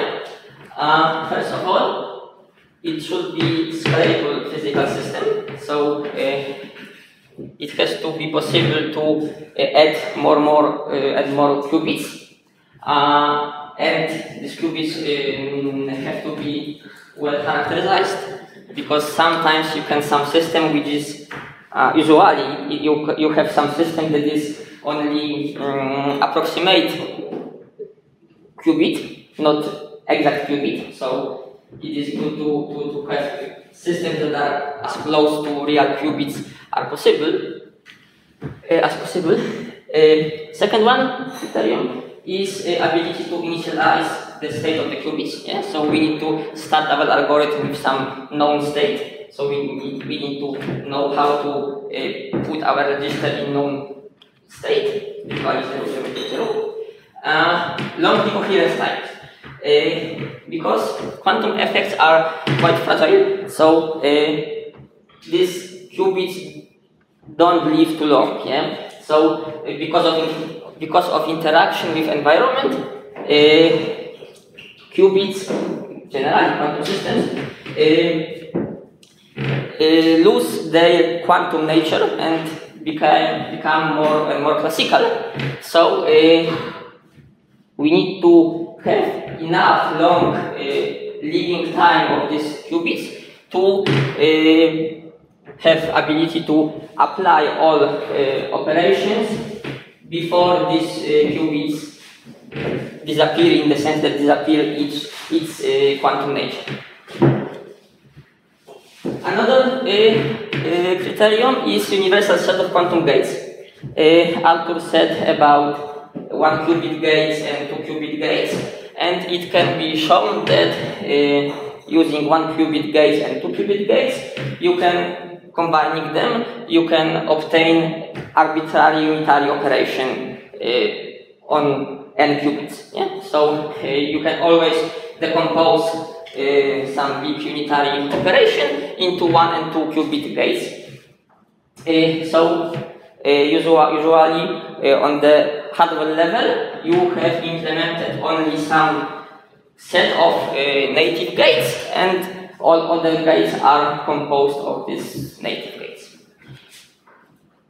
Measurement. Yeah. At the end of the circuit, we need to have capability to measure the system. And there are also 2 more criteria, which are not very important to us, because these criteria are important to quantum communication. So ability to change between stationary qubit and flying qubits. Yeah, so if you want to send some quantum information, we need to have some possibility to change this, let's say, hard disk qubit into some qubit which we want to send somewhere. And the second one, ability to transmit these qubits. So this is not important very for computations, but it is important in general quantum networks.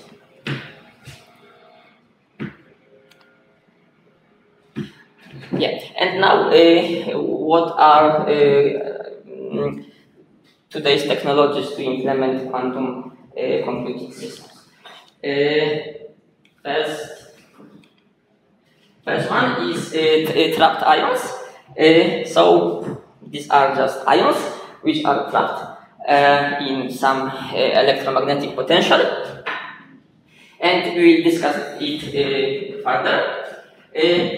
Another technologies are superconducting qubits, which are implemented as some superconducting electrical circuits. There are also neutral atoms, qubits. These are similar to trapped ions, but here are ions and here are atoms, not ions, and because ions can be trapped in electromagnetic potential, but neutral atoms, of course, are not possible to trap in electromagnetic potential, then this kind of qubits are trapped in optical lattices. Yeah, so you can put atom in some specific place using lasers. And another one, photonic quantum computers. So you also can implement qubits using photons and some gates then are implemented as some optical devices which act on these photons.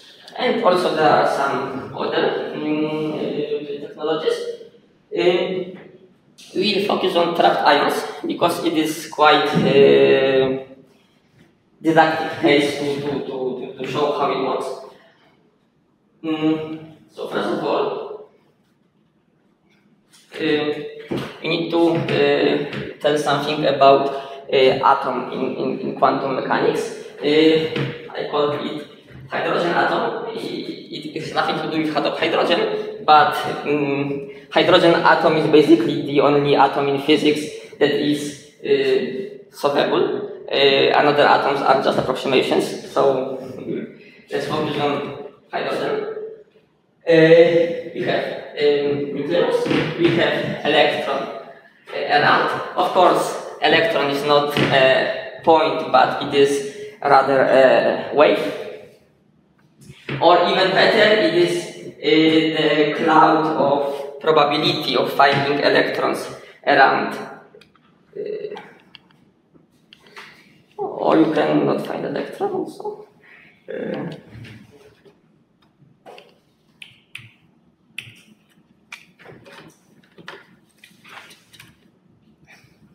Okay. Here should be cloud, but there is no cloud.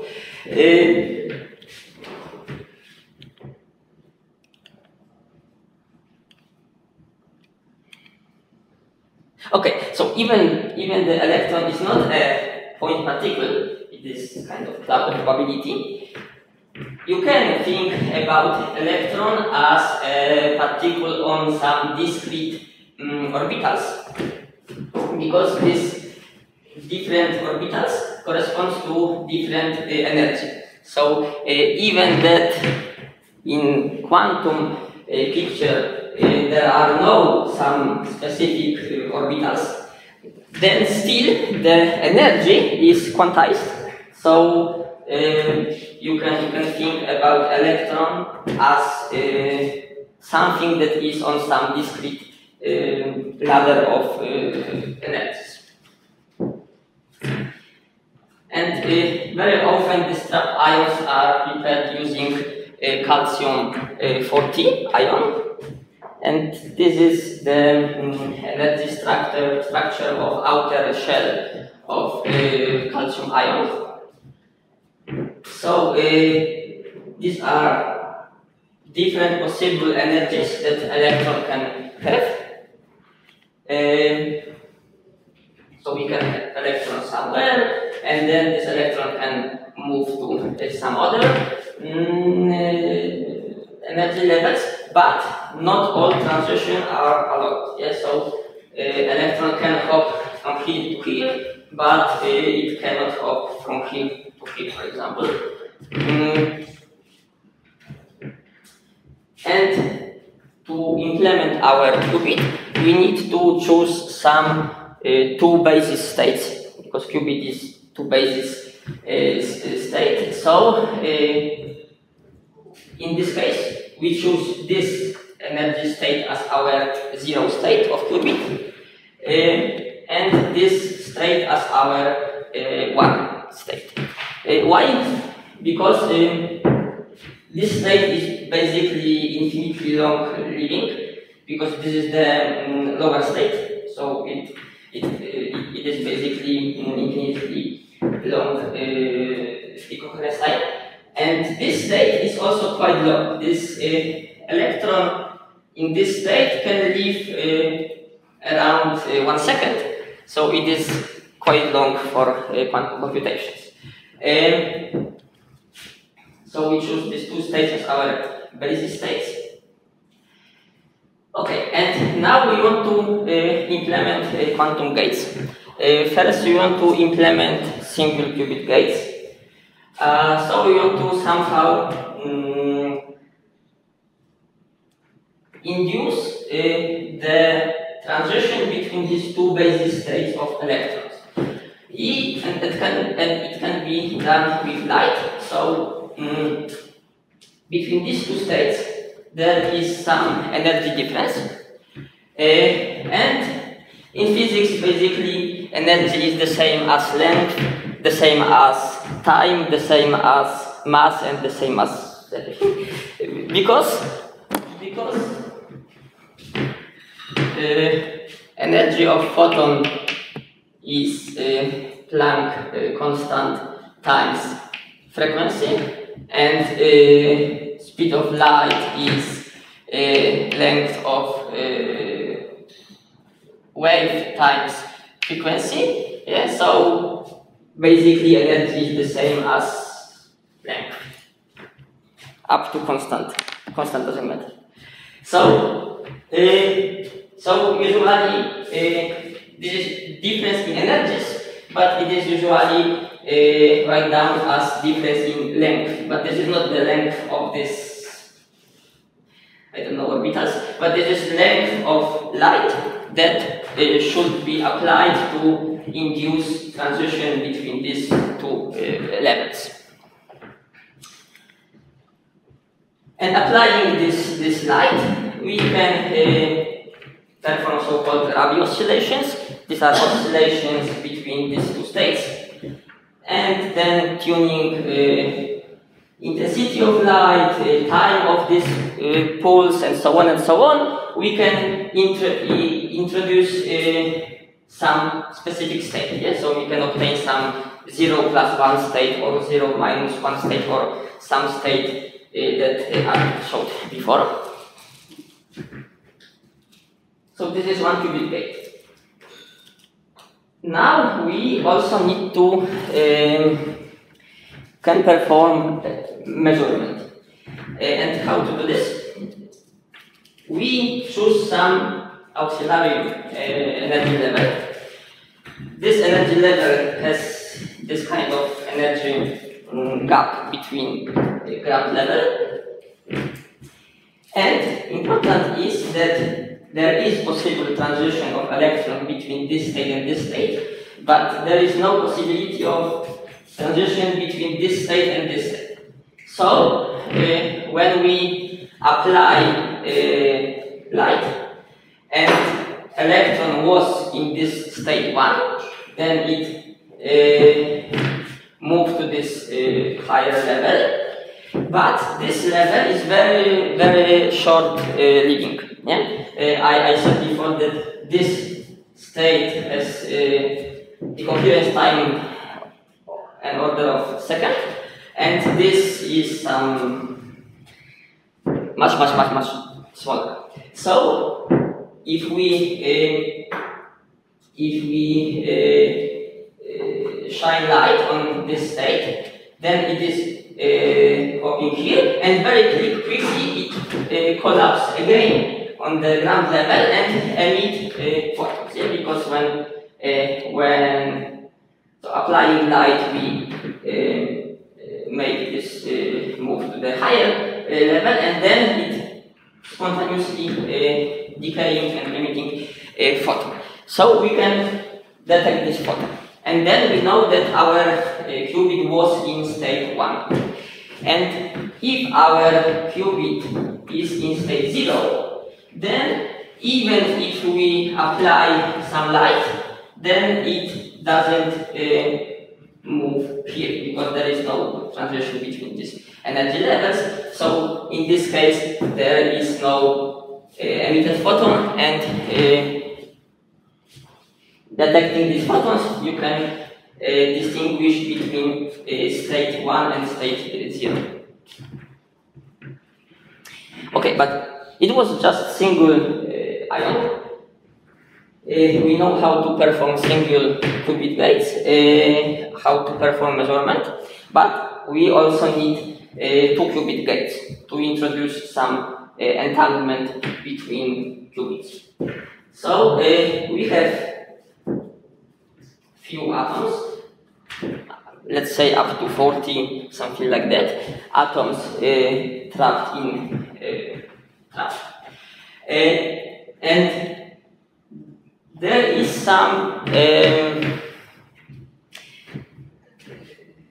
behavior of this ion chain as a whole chain. Yeah? So we have in each ion we have this degree of freedom of electron on different energy levels, and also ion as a whole ion has some energy states in this whole chain. In real, the ions not oscillate in this way, but in this way. But it is better animation. And then we can apply 2 lasers on some ions, and of course tuning intensity, phase, something.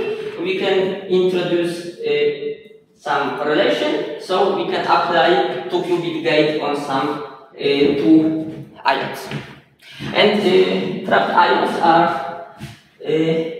quite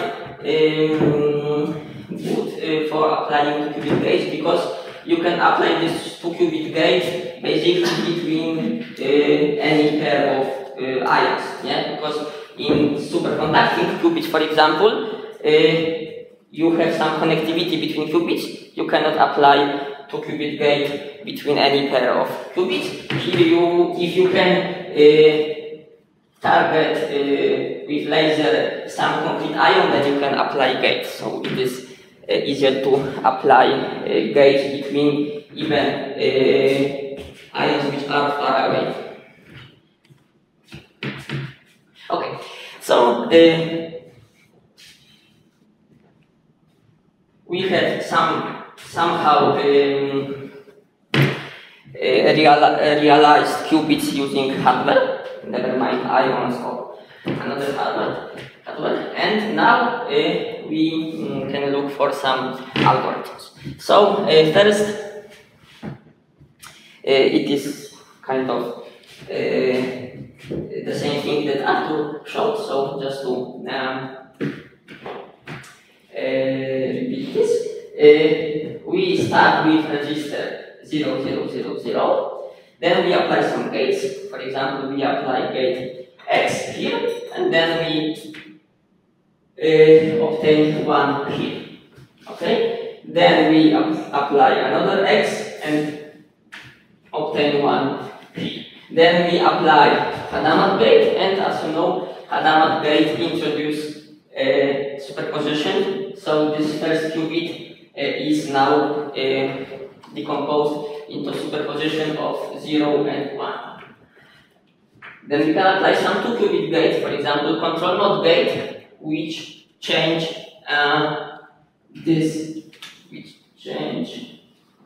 Hadamard, and now control node change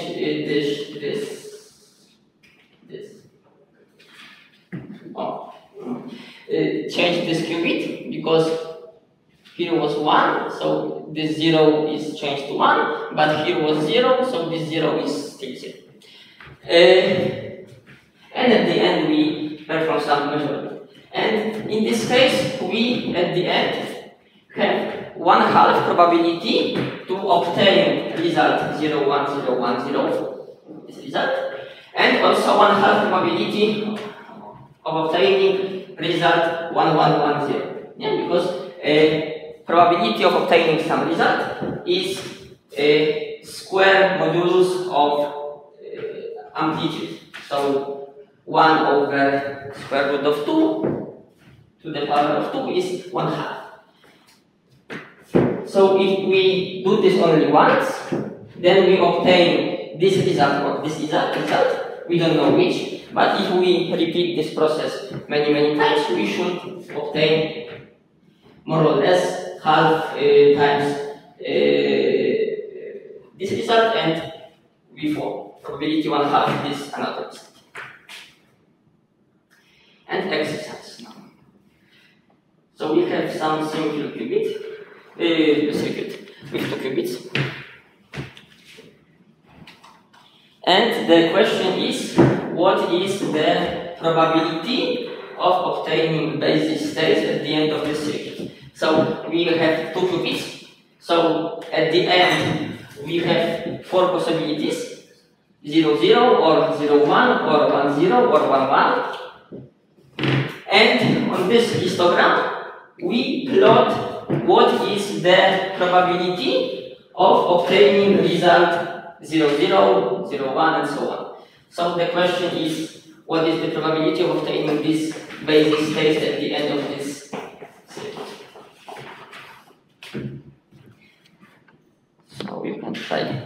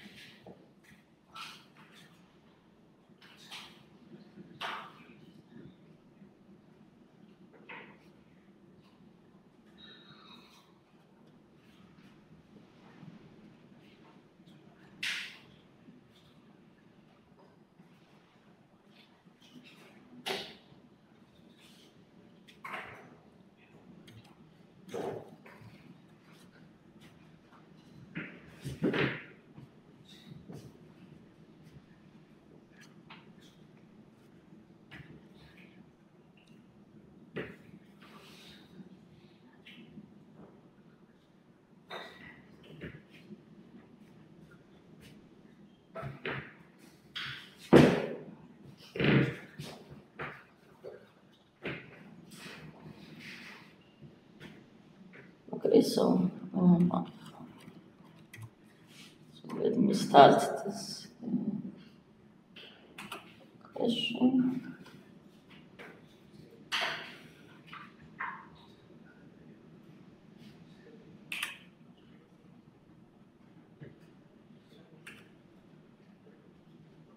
You have to wait after when there's this all answers give max point. That's the moment when it starts, and you should not click anything. Okay. But you click so many. Okay, it is not take this question.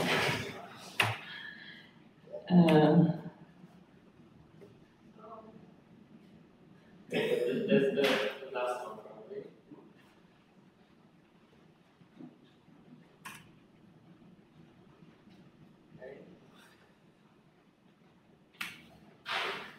And don't touch anything. Oh. Yeah.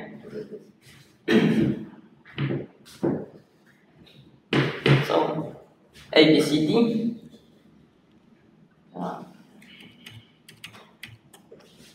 You can choose it.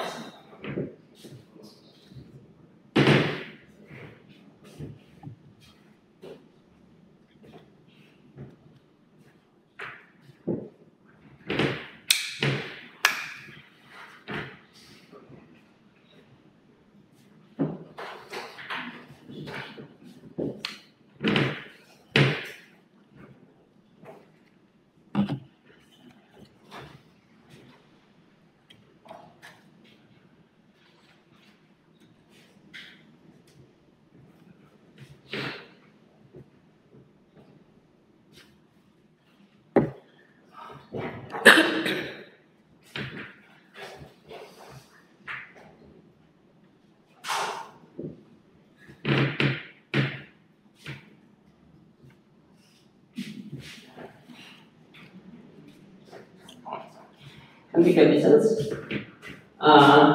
Yeah, the correct answer is 1, not C.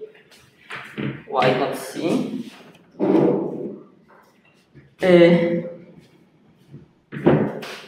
We start with state 0, 0. So after applying Hadamat, we obtain 1 over square root of 2 times 0, 0 plus 1, 0. Yes, because this is from Hadamat, and here is 0. And then applying control node, here nothing changes because it is 0. And here, because this is 1, we change this 0 to 1. So we have superposition of 0, 0, 1, 1. And probability is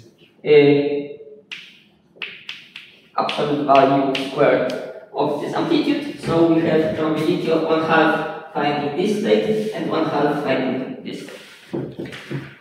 Okay. And this is maximally entangled state. Yeah? You cannot decompose this into product of states.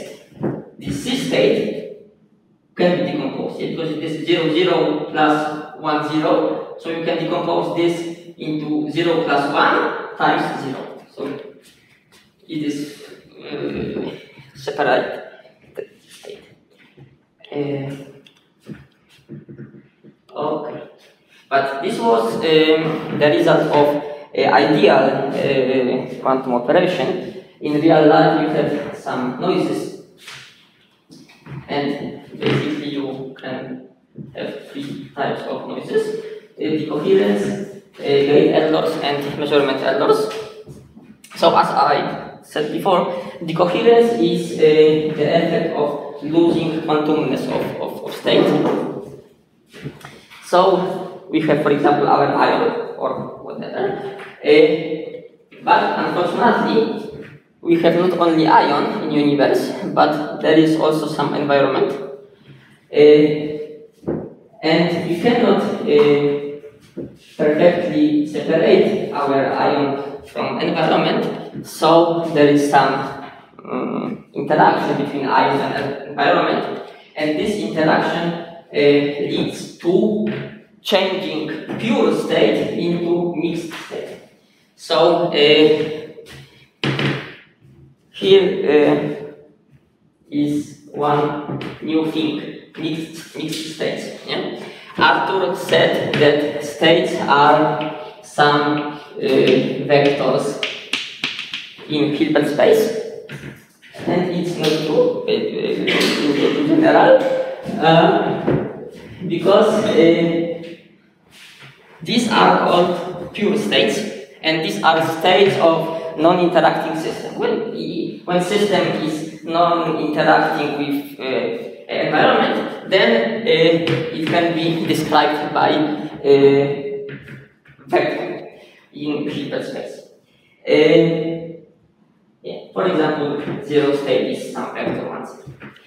But you can also rewrite the same state as a matrix. You can take cat and bra, and this cat bra gives you this kind of matrix. Yeah, it is because 1, 0 times 1, 0 conjugated. No, this is not this. Not this here. 1, 0.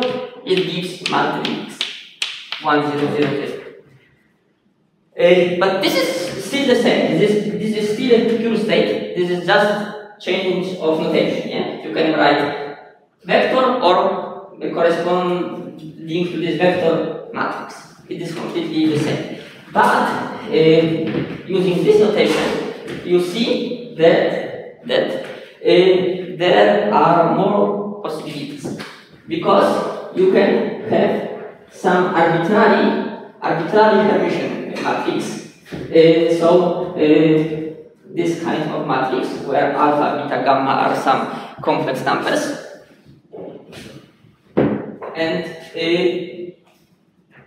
you see that all states of this kind are possible to express in this form, but not the opposite way. So not all states in this form are possible to express as a vector. So the pure states are some subclass of mixed states. And this notation with vectors is applied only to pure states. For mixed states, we need to have some, it is called density matrix. Example. It is example of mixed state. 1/2 cat 0 bra 0, 1/2 cat 1 bra 1. And this has this form of matrix representation. And it is quite similar to this pure state. Yeah, this is pure state. This is just state, superposition of state 0 and 1. So this state is, for example, the result of acting with Hadamard on 0 state. Yeah? And this state can be written down as a matrix and also as a vector. But these are completely different states. This state is pure, fully quantum state. This state is completely mixed, fully classical state. And the difference is quite subtle, but you can think that this state is, because in this state you have probability of 1/2 to obtain 0 or 1, but in this state you also have probability of 1/2 obtaining 0 or 1. Probabilities are the same. When you perform just measurements of 0 and 1s, both states give exactly the same probability distributions, but this is superposition of 0 and 1, so it is kind of that in the same time it is 0 and 1, and this is kind of classical mixture. It is kind of like throwing a coin and flipping the coin, and you have probability 1/2 obtaining 0 and 1/2 obtaining 1. But this is not 1 and 0 in the same time, at the same time, but this is just possibility to obtain this and this. So this is completely classical, this is completely quantum, and there are also some states that are between these, that are not pure, but also not completely classical. And this process of changing from fully quantum states to classical states is called decoherence. So, if you want to have a quantum computer, not classical computer, we need to be able to keep qubits as long as possible in this pure state. Okay, there are also gate errors, yeah? Because I showed that, for example, for ions, we apply gate by applying some laser pulse. For example, applying laser pulse to ion corresponds to applying this kind of gate. There is some gate, never mind. This gate has some parameters, and these parameters corresponds to parameters of this pulse. So, for example, omega corresponds to intensity of this pulse, t is time of applying this pulse, phi is phase of this laser, and so on and so on. So we need to tune our laser to obtain parameters that give us some gate that we want. For example, Hadamard. Yeah?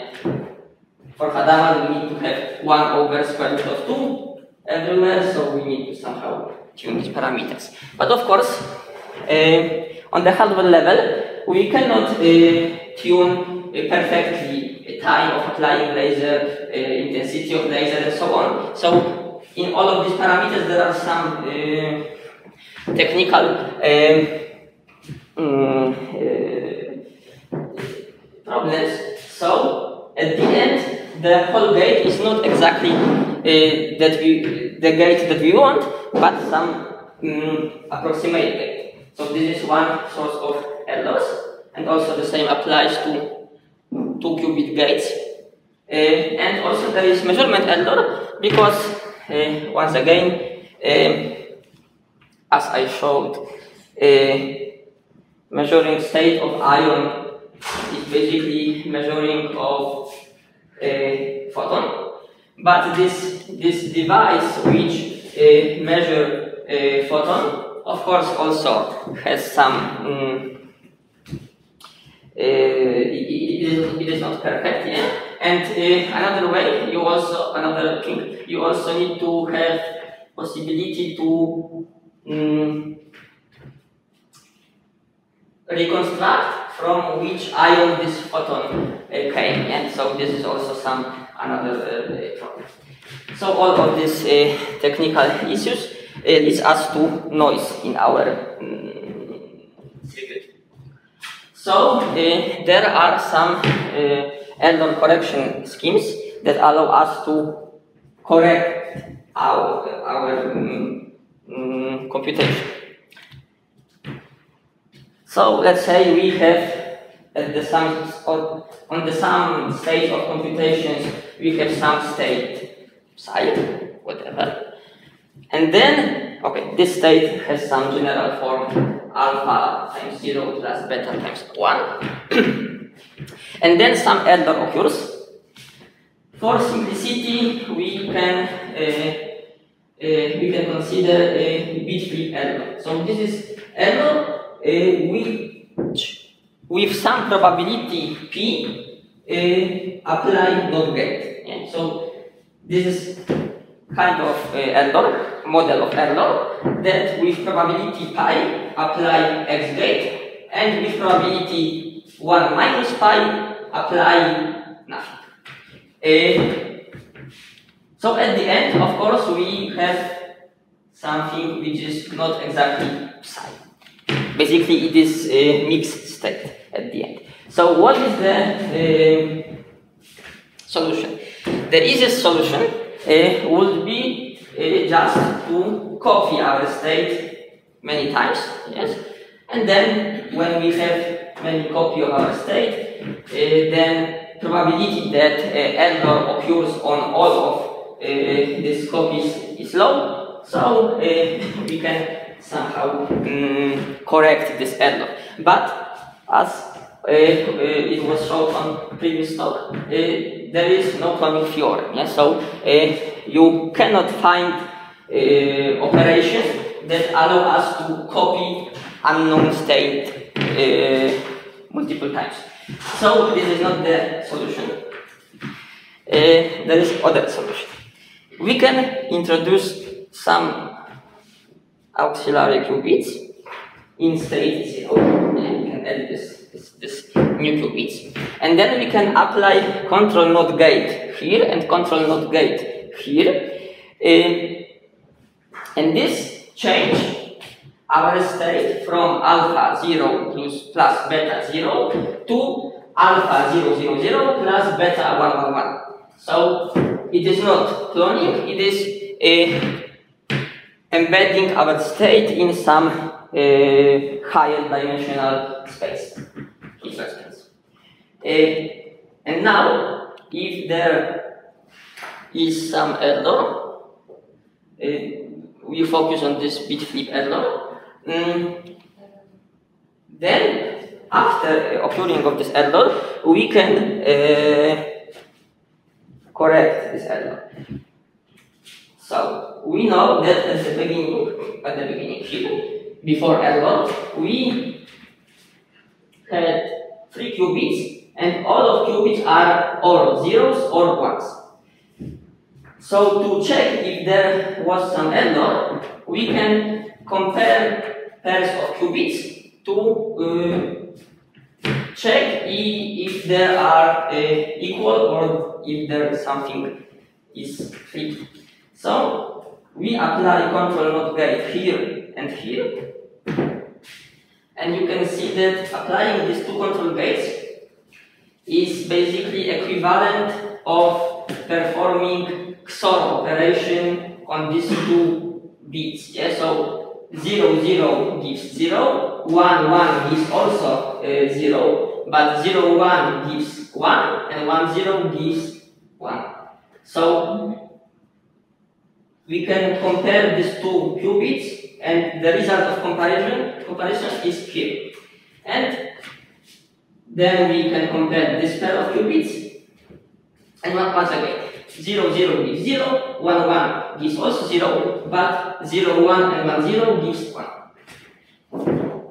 And then we perform measurements here. We have 4 possibilities, of course. And now we can, knowing this outcome, we can correct our state. So if here is 0 and here is 0, then it means that there was no error. We can do nothing, so it is just okay. This state is the same as previous one. If we obtain here 0, 1, then we know that here we have 1, so this pair of qubits is not the same. But we know that this pair of qubits is the same, so we know that on this qubit there was this flipped atom. So we need to apply X gate here to cancel this error. And if we obtain 1 here and 0 here, then we know that that error was here, and we apply X gate to correct this error. And if we obtain 1 and 1, we know that error was here, and we need to apply X gate to correct this error. So this is very simple error correction scheme, which can correct only error in the form of flipping state. So this error just may or may not flip this state. But of course there are many other errors. You can have error that introduce some phase, for example.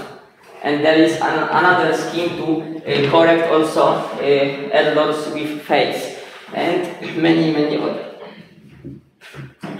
So, as you see, if you want to have a fault-tolerant quantum computer, if you want to be able to correct all possible errors, then to encode one logical qubit, you need many physical qubits. Yeah? So this is a kind of problem.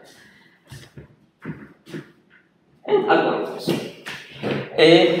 So assume that we have perfect quantum computer, that everything works, even if not, then we can perform some simple algorithms.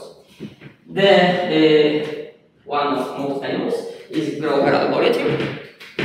Grover algorithm is also showed as an algorithm for finding some element in some database, but it is not true, because this is more algorithm for finding of some element with known specification, let's say. Let's see example. We can try to solve Sudoku, but Sudoku 2 by 2 on this Grover algorithm. So this is binary Sudoku, which has just 2 solutions. You can have 0, 1, 1, 0, this is one solution, or 1, 0, 1, 0, this is second solution. And the task is to find this solution. So let's assume that we don't know these solutions, but we know that solution of Sudoku is something like that. It has to have different bits in rows and columns of this diagram. Yeah? So this is our characterization of our solution, and Grover's algorithms allow us to find a solution. So we have 16 possible solutions. We know what is the character of our solution, and we want to find it. And how it works. First of all, we need 4 qubits, because we will encode these solutions in basis stage of qubits. So we have 4 qubits. We apply Hadamard gate on all qubits. And as you remember, Hadamard gate introduced superposition of 0 plus 1. So if you apply Hadamard plate everywhere, you obtain superposition of every possible basis state. Yeah? So you obtain superposition of 0, 0, 0, 0 plus 0, 0, 0, 1 plus 0, 0, 1, 0 and so on. Then you apply something called oracle. And this oracle is something that it marks state that fulfill our condition. So we know that our states should have bits that are different in rows and columns. So we need to somehow implement some quantum circuit that encodes here this logic of Sudoku. Yeah? It should be some quantum circuit that encodes logic of Sudoku. Let me leave this for now. Yeah, and this oracle, it is some unitary operation, unitary matrix as before, and this works in the following way. This oracle acting on solution gives minus, and acting on other states gives 1, nothing. But remember that oracle don't know explicitly what is solution. Oracle just know what is the condition that solution should fulfill. Yeah? So this is Grover on simple examples is useless basically, but and then after oracle we apply diffusion or diffusion operators. This is some operator. It has this mathematical form, but fine. This is some operator that amplifies amplitude of states which were chosen by this oracle. Yeah? So oracle apply minus sign to this state which we want to obtain, and then diffusion amplifies this state. We will see in a moment how it works. And then if we measure here qubits, we have high probability, it is not for sure, but we have high probability that we obtain here solution of our problem. And to have the highest possible probability, we need to repeat this oracle and diffusion around square root of n times, where n is number of possible solutions. So in our case 16. So square root of 16 times we can repeat this algorithm. And this is why Grover gives us a quadratic splitter. Yeah? Because in classical way we need to check order of n solutions to find correct one. Here we need to check in the sense that apply this block only square root of n times. And now graphical visualization how it works, because it is clear. Let's imagine that we have some space and states in this space. Before Artur showed a block sphere, but you can have some higher dimensional space. And in this space somewhere is our solution, our target state that corresponds to solution. And also there are some other basis states.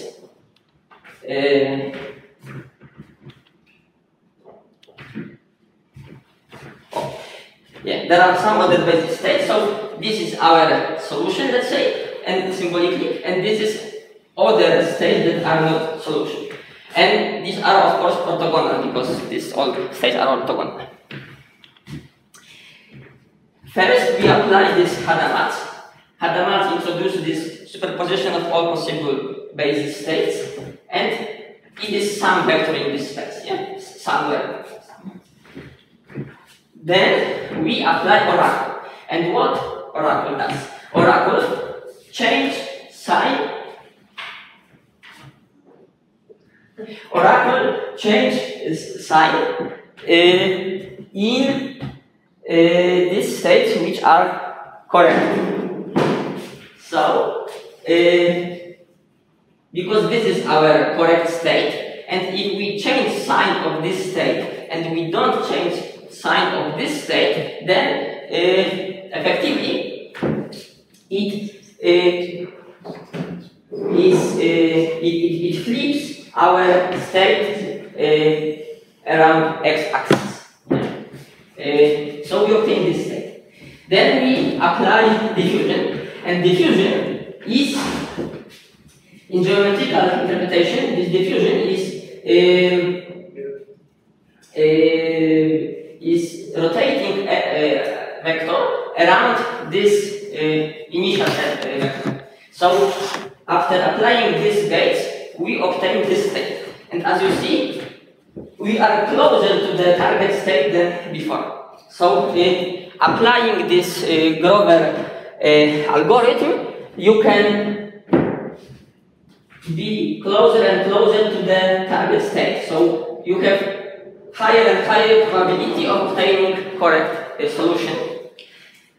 But you can, but if you do too many repetition of this algorithm, then you can cross this line, and then you are farther and farther from the solution. So you need to apply. You need to find this sweet spot to apply correct number of steps. Of course, then it basically rotates. So after many steps, it comes back. But it is. Oh, and now exercise.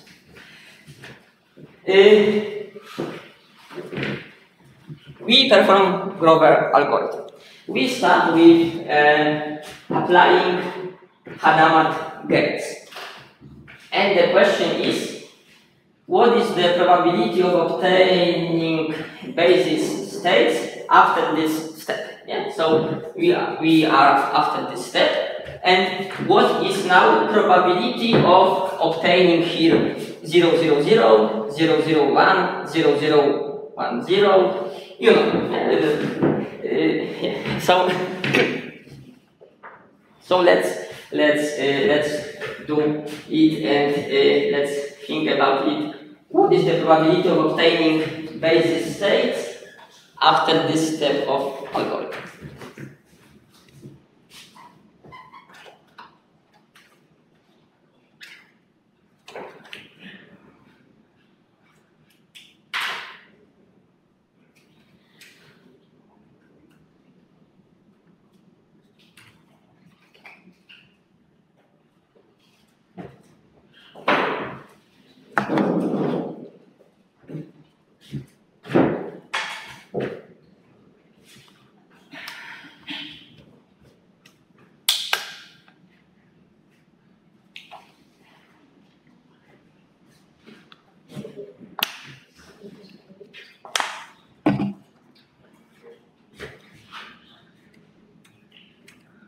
Okay, so let me start this.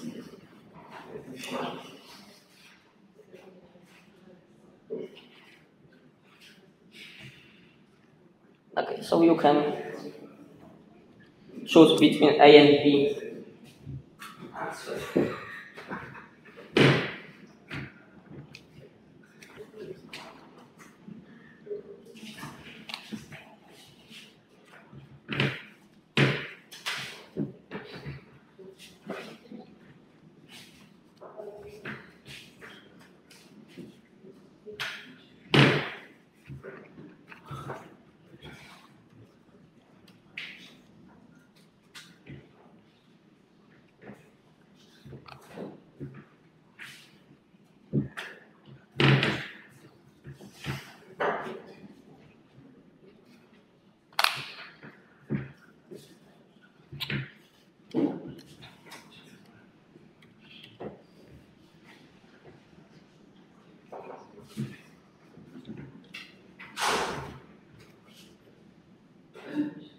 Okay, unfortunately A, not B. Because, as I said, Hadamard introduced superposition of all basis states. So,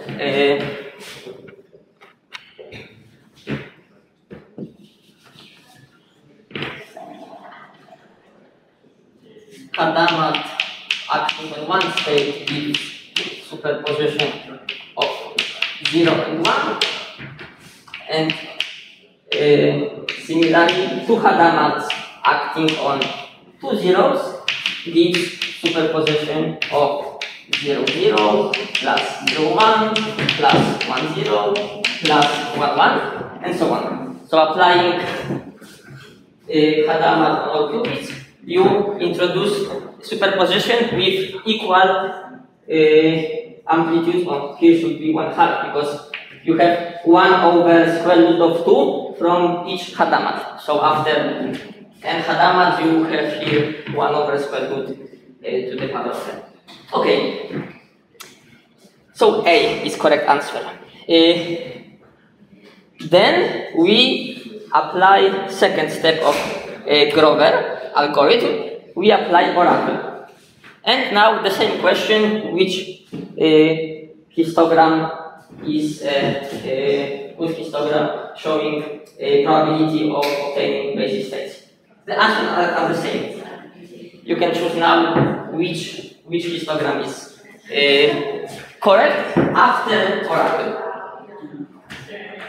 So the same. Another question, the same answers. Possible answers.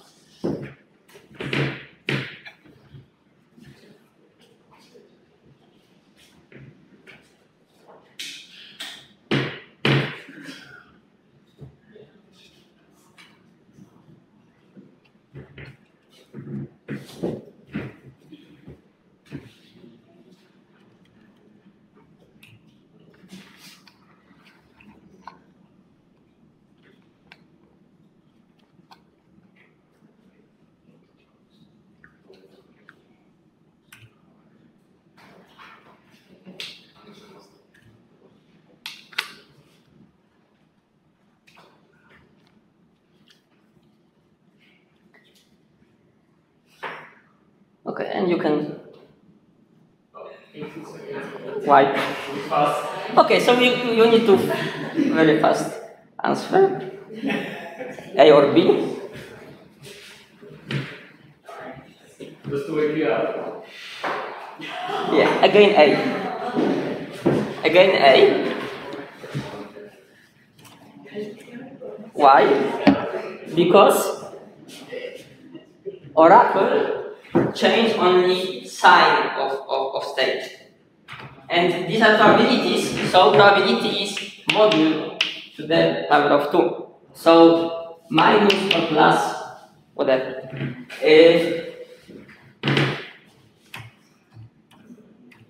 And as you see, yeah, oracle just put minus before solutions and nothing before everything else. So it doesn't change the probability distribution. Okay. So we had Hadamards, then we had oracle, and now we have diffusion.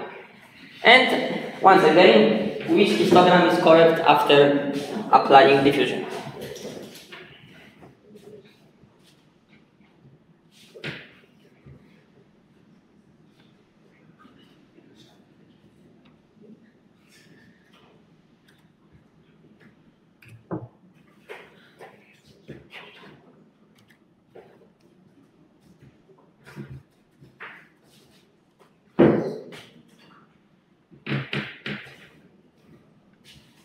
The same possible answers, A and B.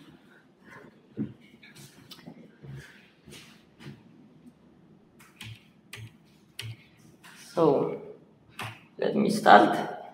I don't know, maybe 15 seconds, maybe 16, or 60. Oh, 1 minute.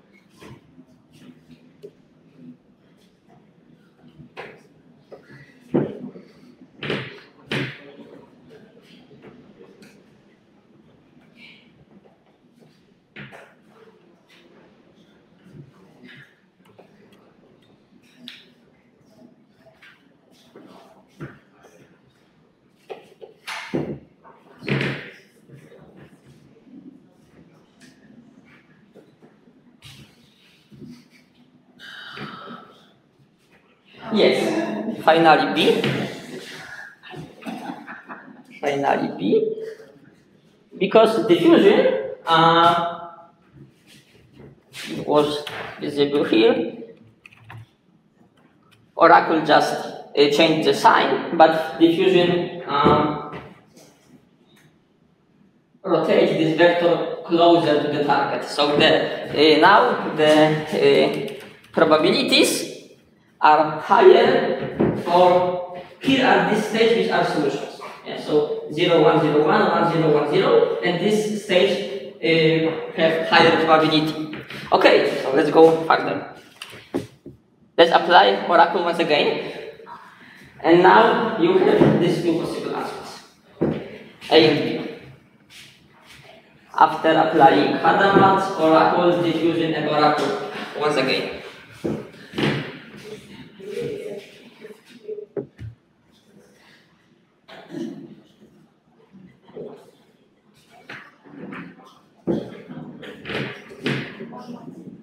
What's the difference between the answers? Here is higher difference between these two states and this and other states. So here and here are the same states are picked, but here you have lower probabilities of other states, and here you can lower than this, but higher than this probability of this state.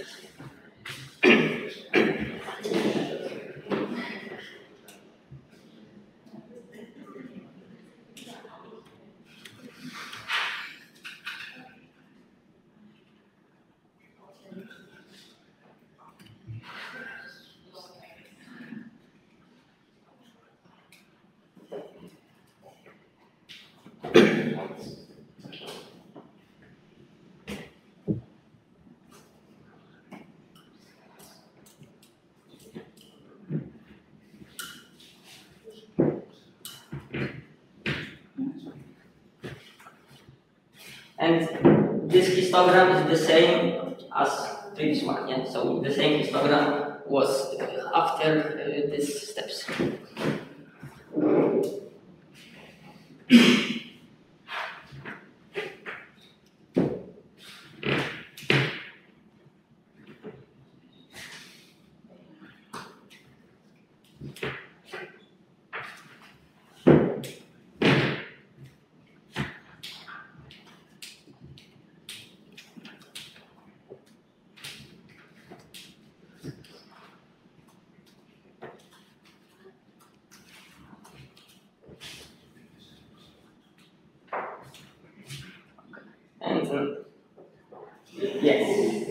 Yes. Now, yeah, it is still B because Oracle introduced one sign. It is squared, so sign doesn't matter. So it is still B.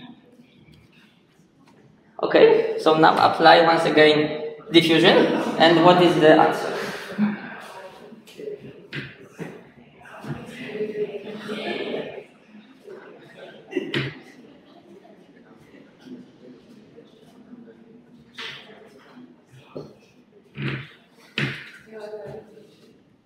Okay, maybe I will speed up this.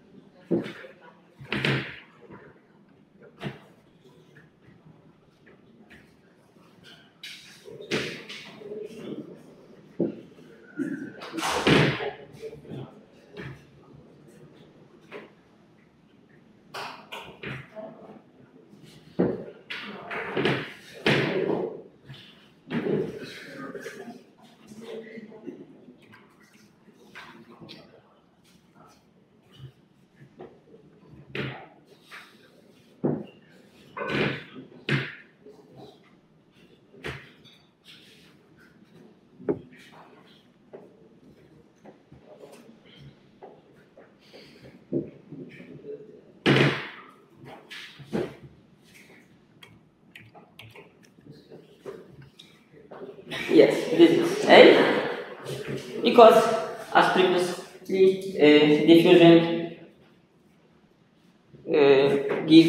gives us a vector that is closer to the solution. So after repeating this Grover algorithm, we have higher probability of correct solutions than before. Yeah?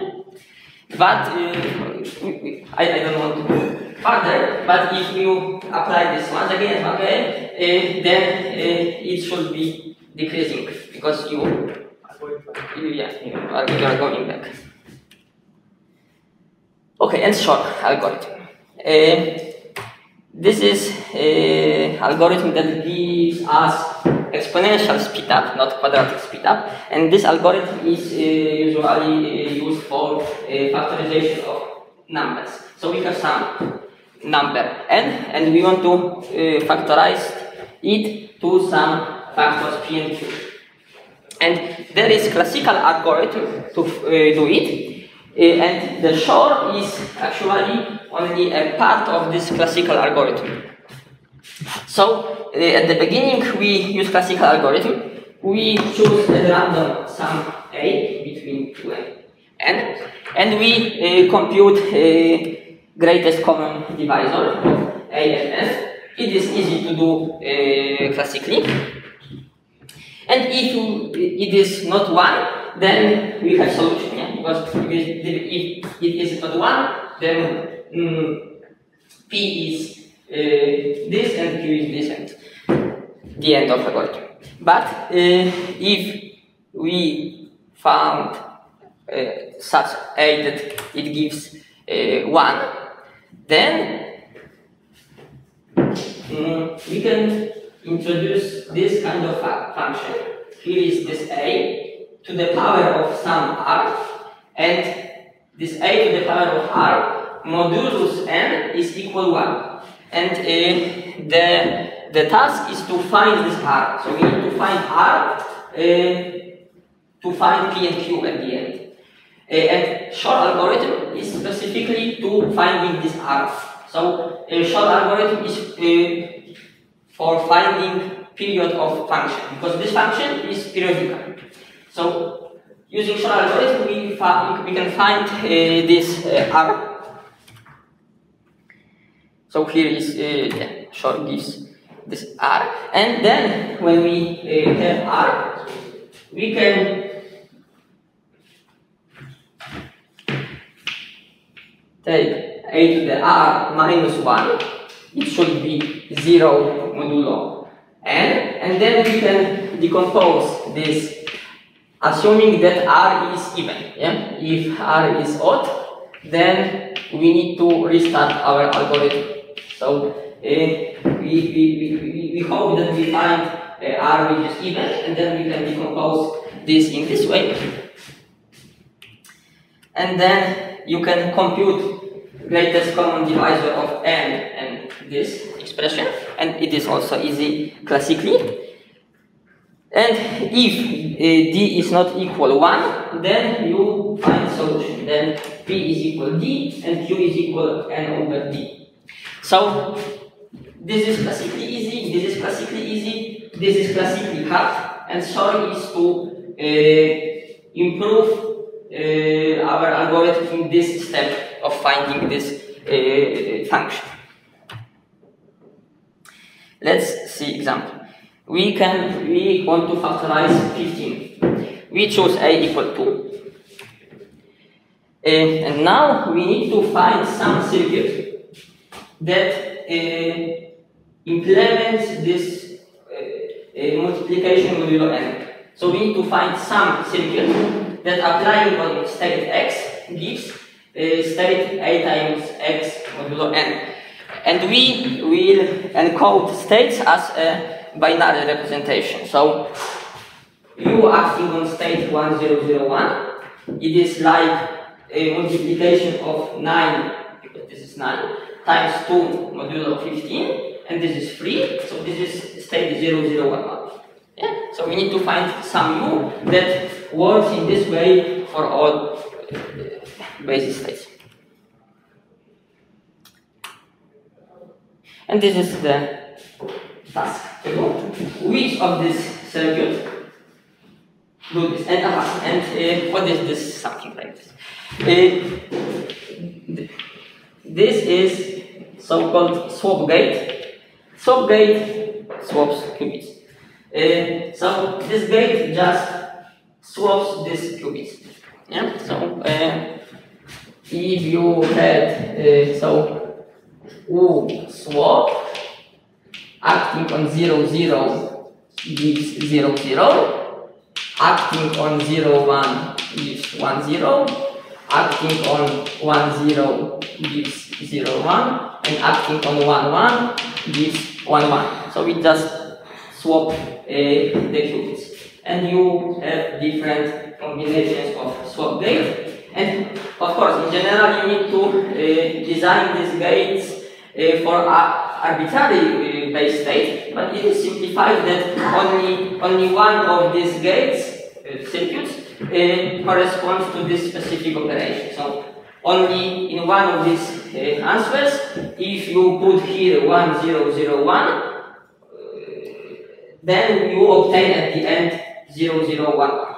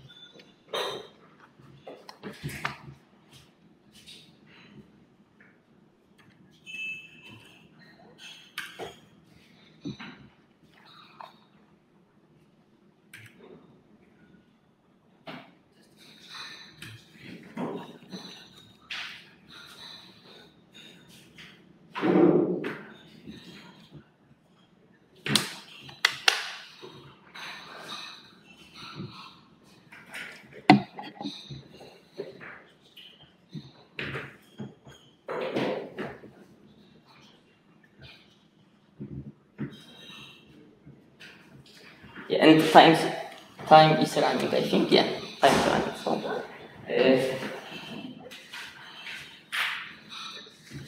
you can choose between A, B, C, D.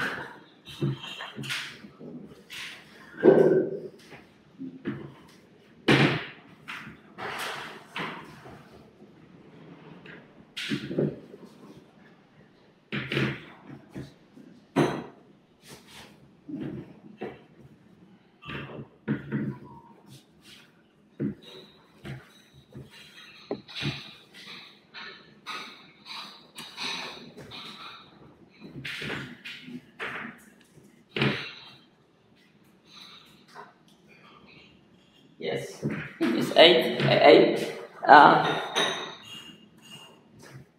You can see that this changes these two qubits. So we have 0, 1. Then these two qubits. So this 1 is here. We have 0, 0, 1, 1.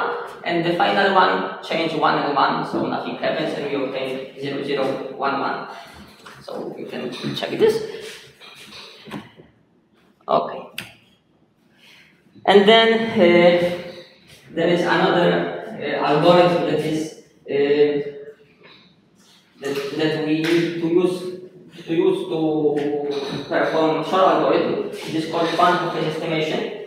I don't want to get to the detail, but this algorithm allows us to find phase of eigenvalue of state of U. And so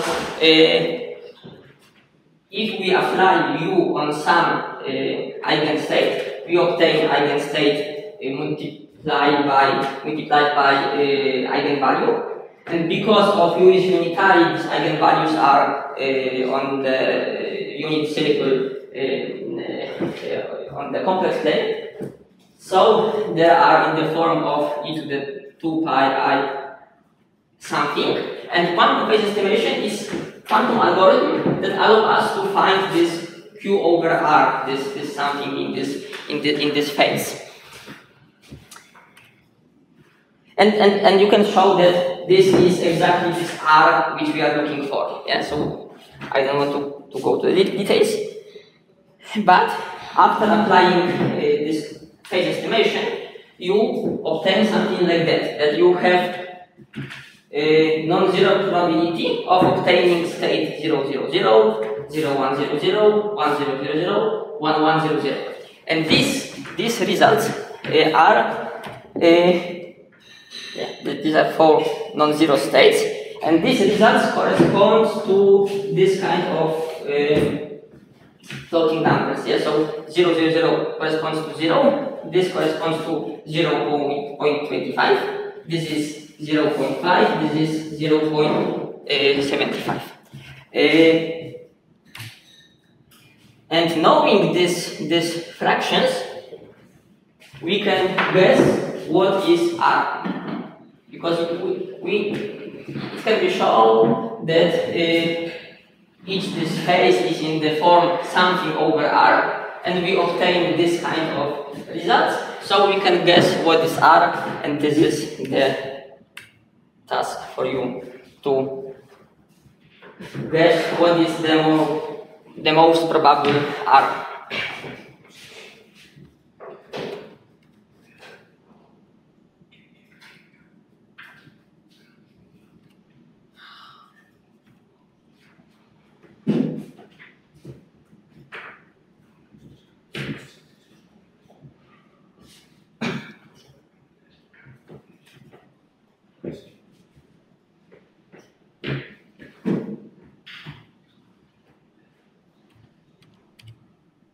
And time is running out. So you can choose A, B, C, D, 2, 4, 8, or 16.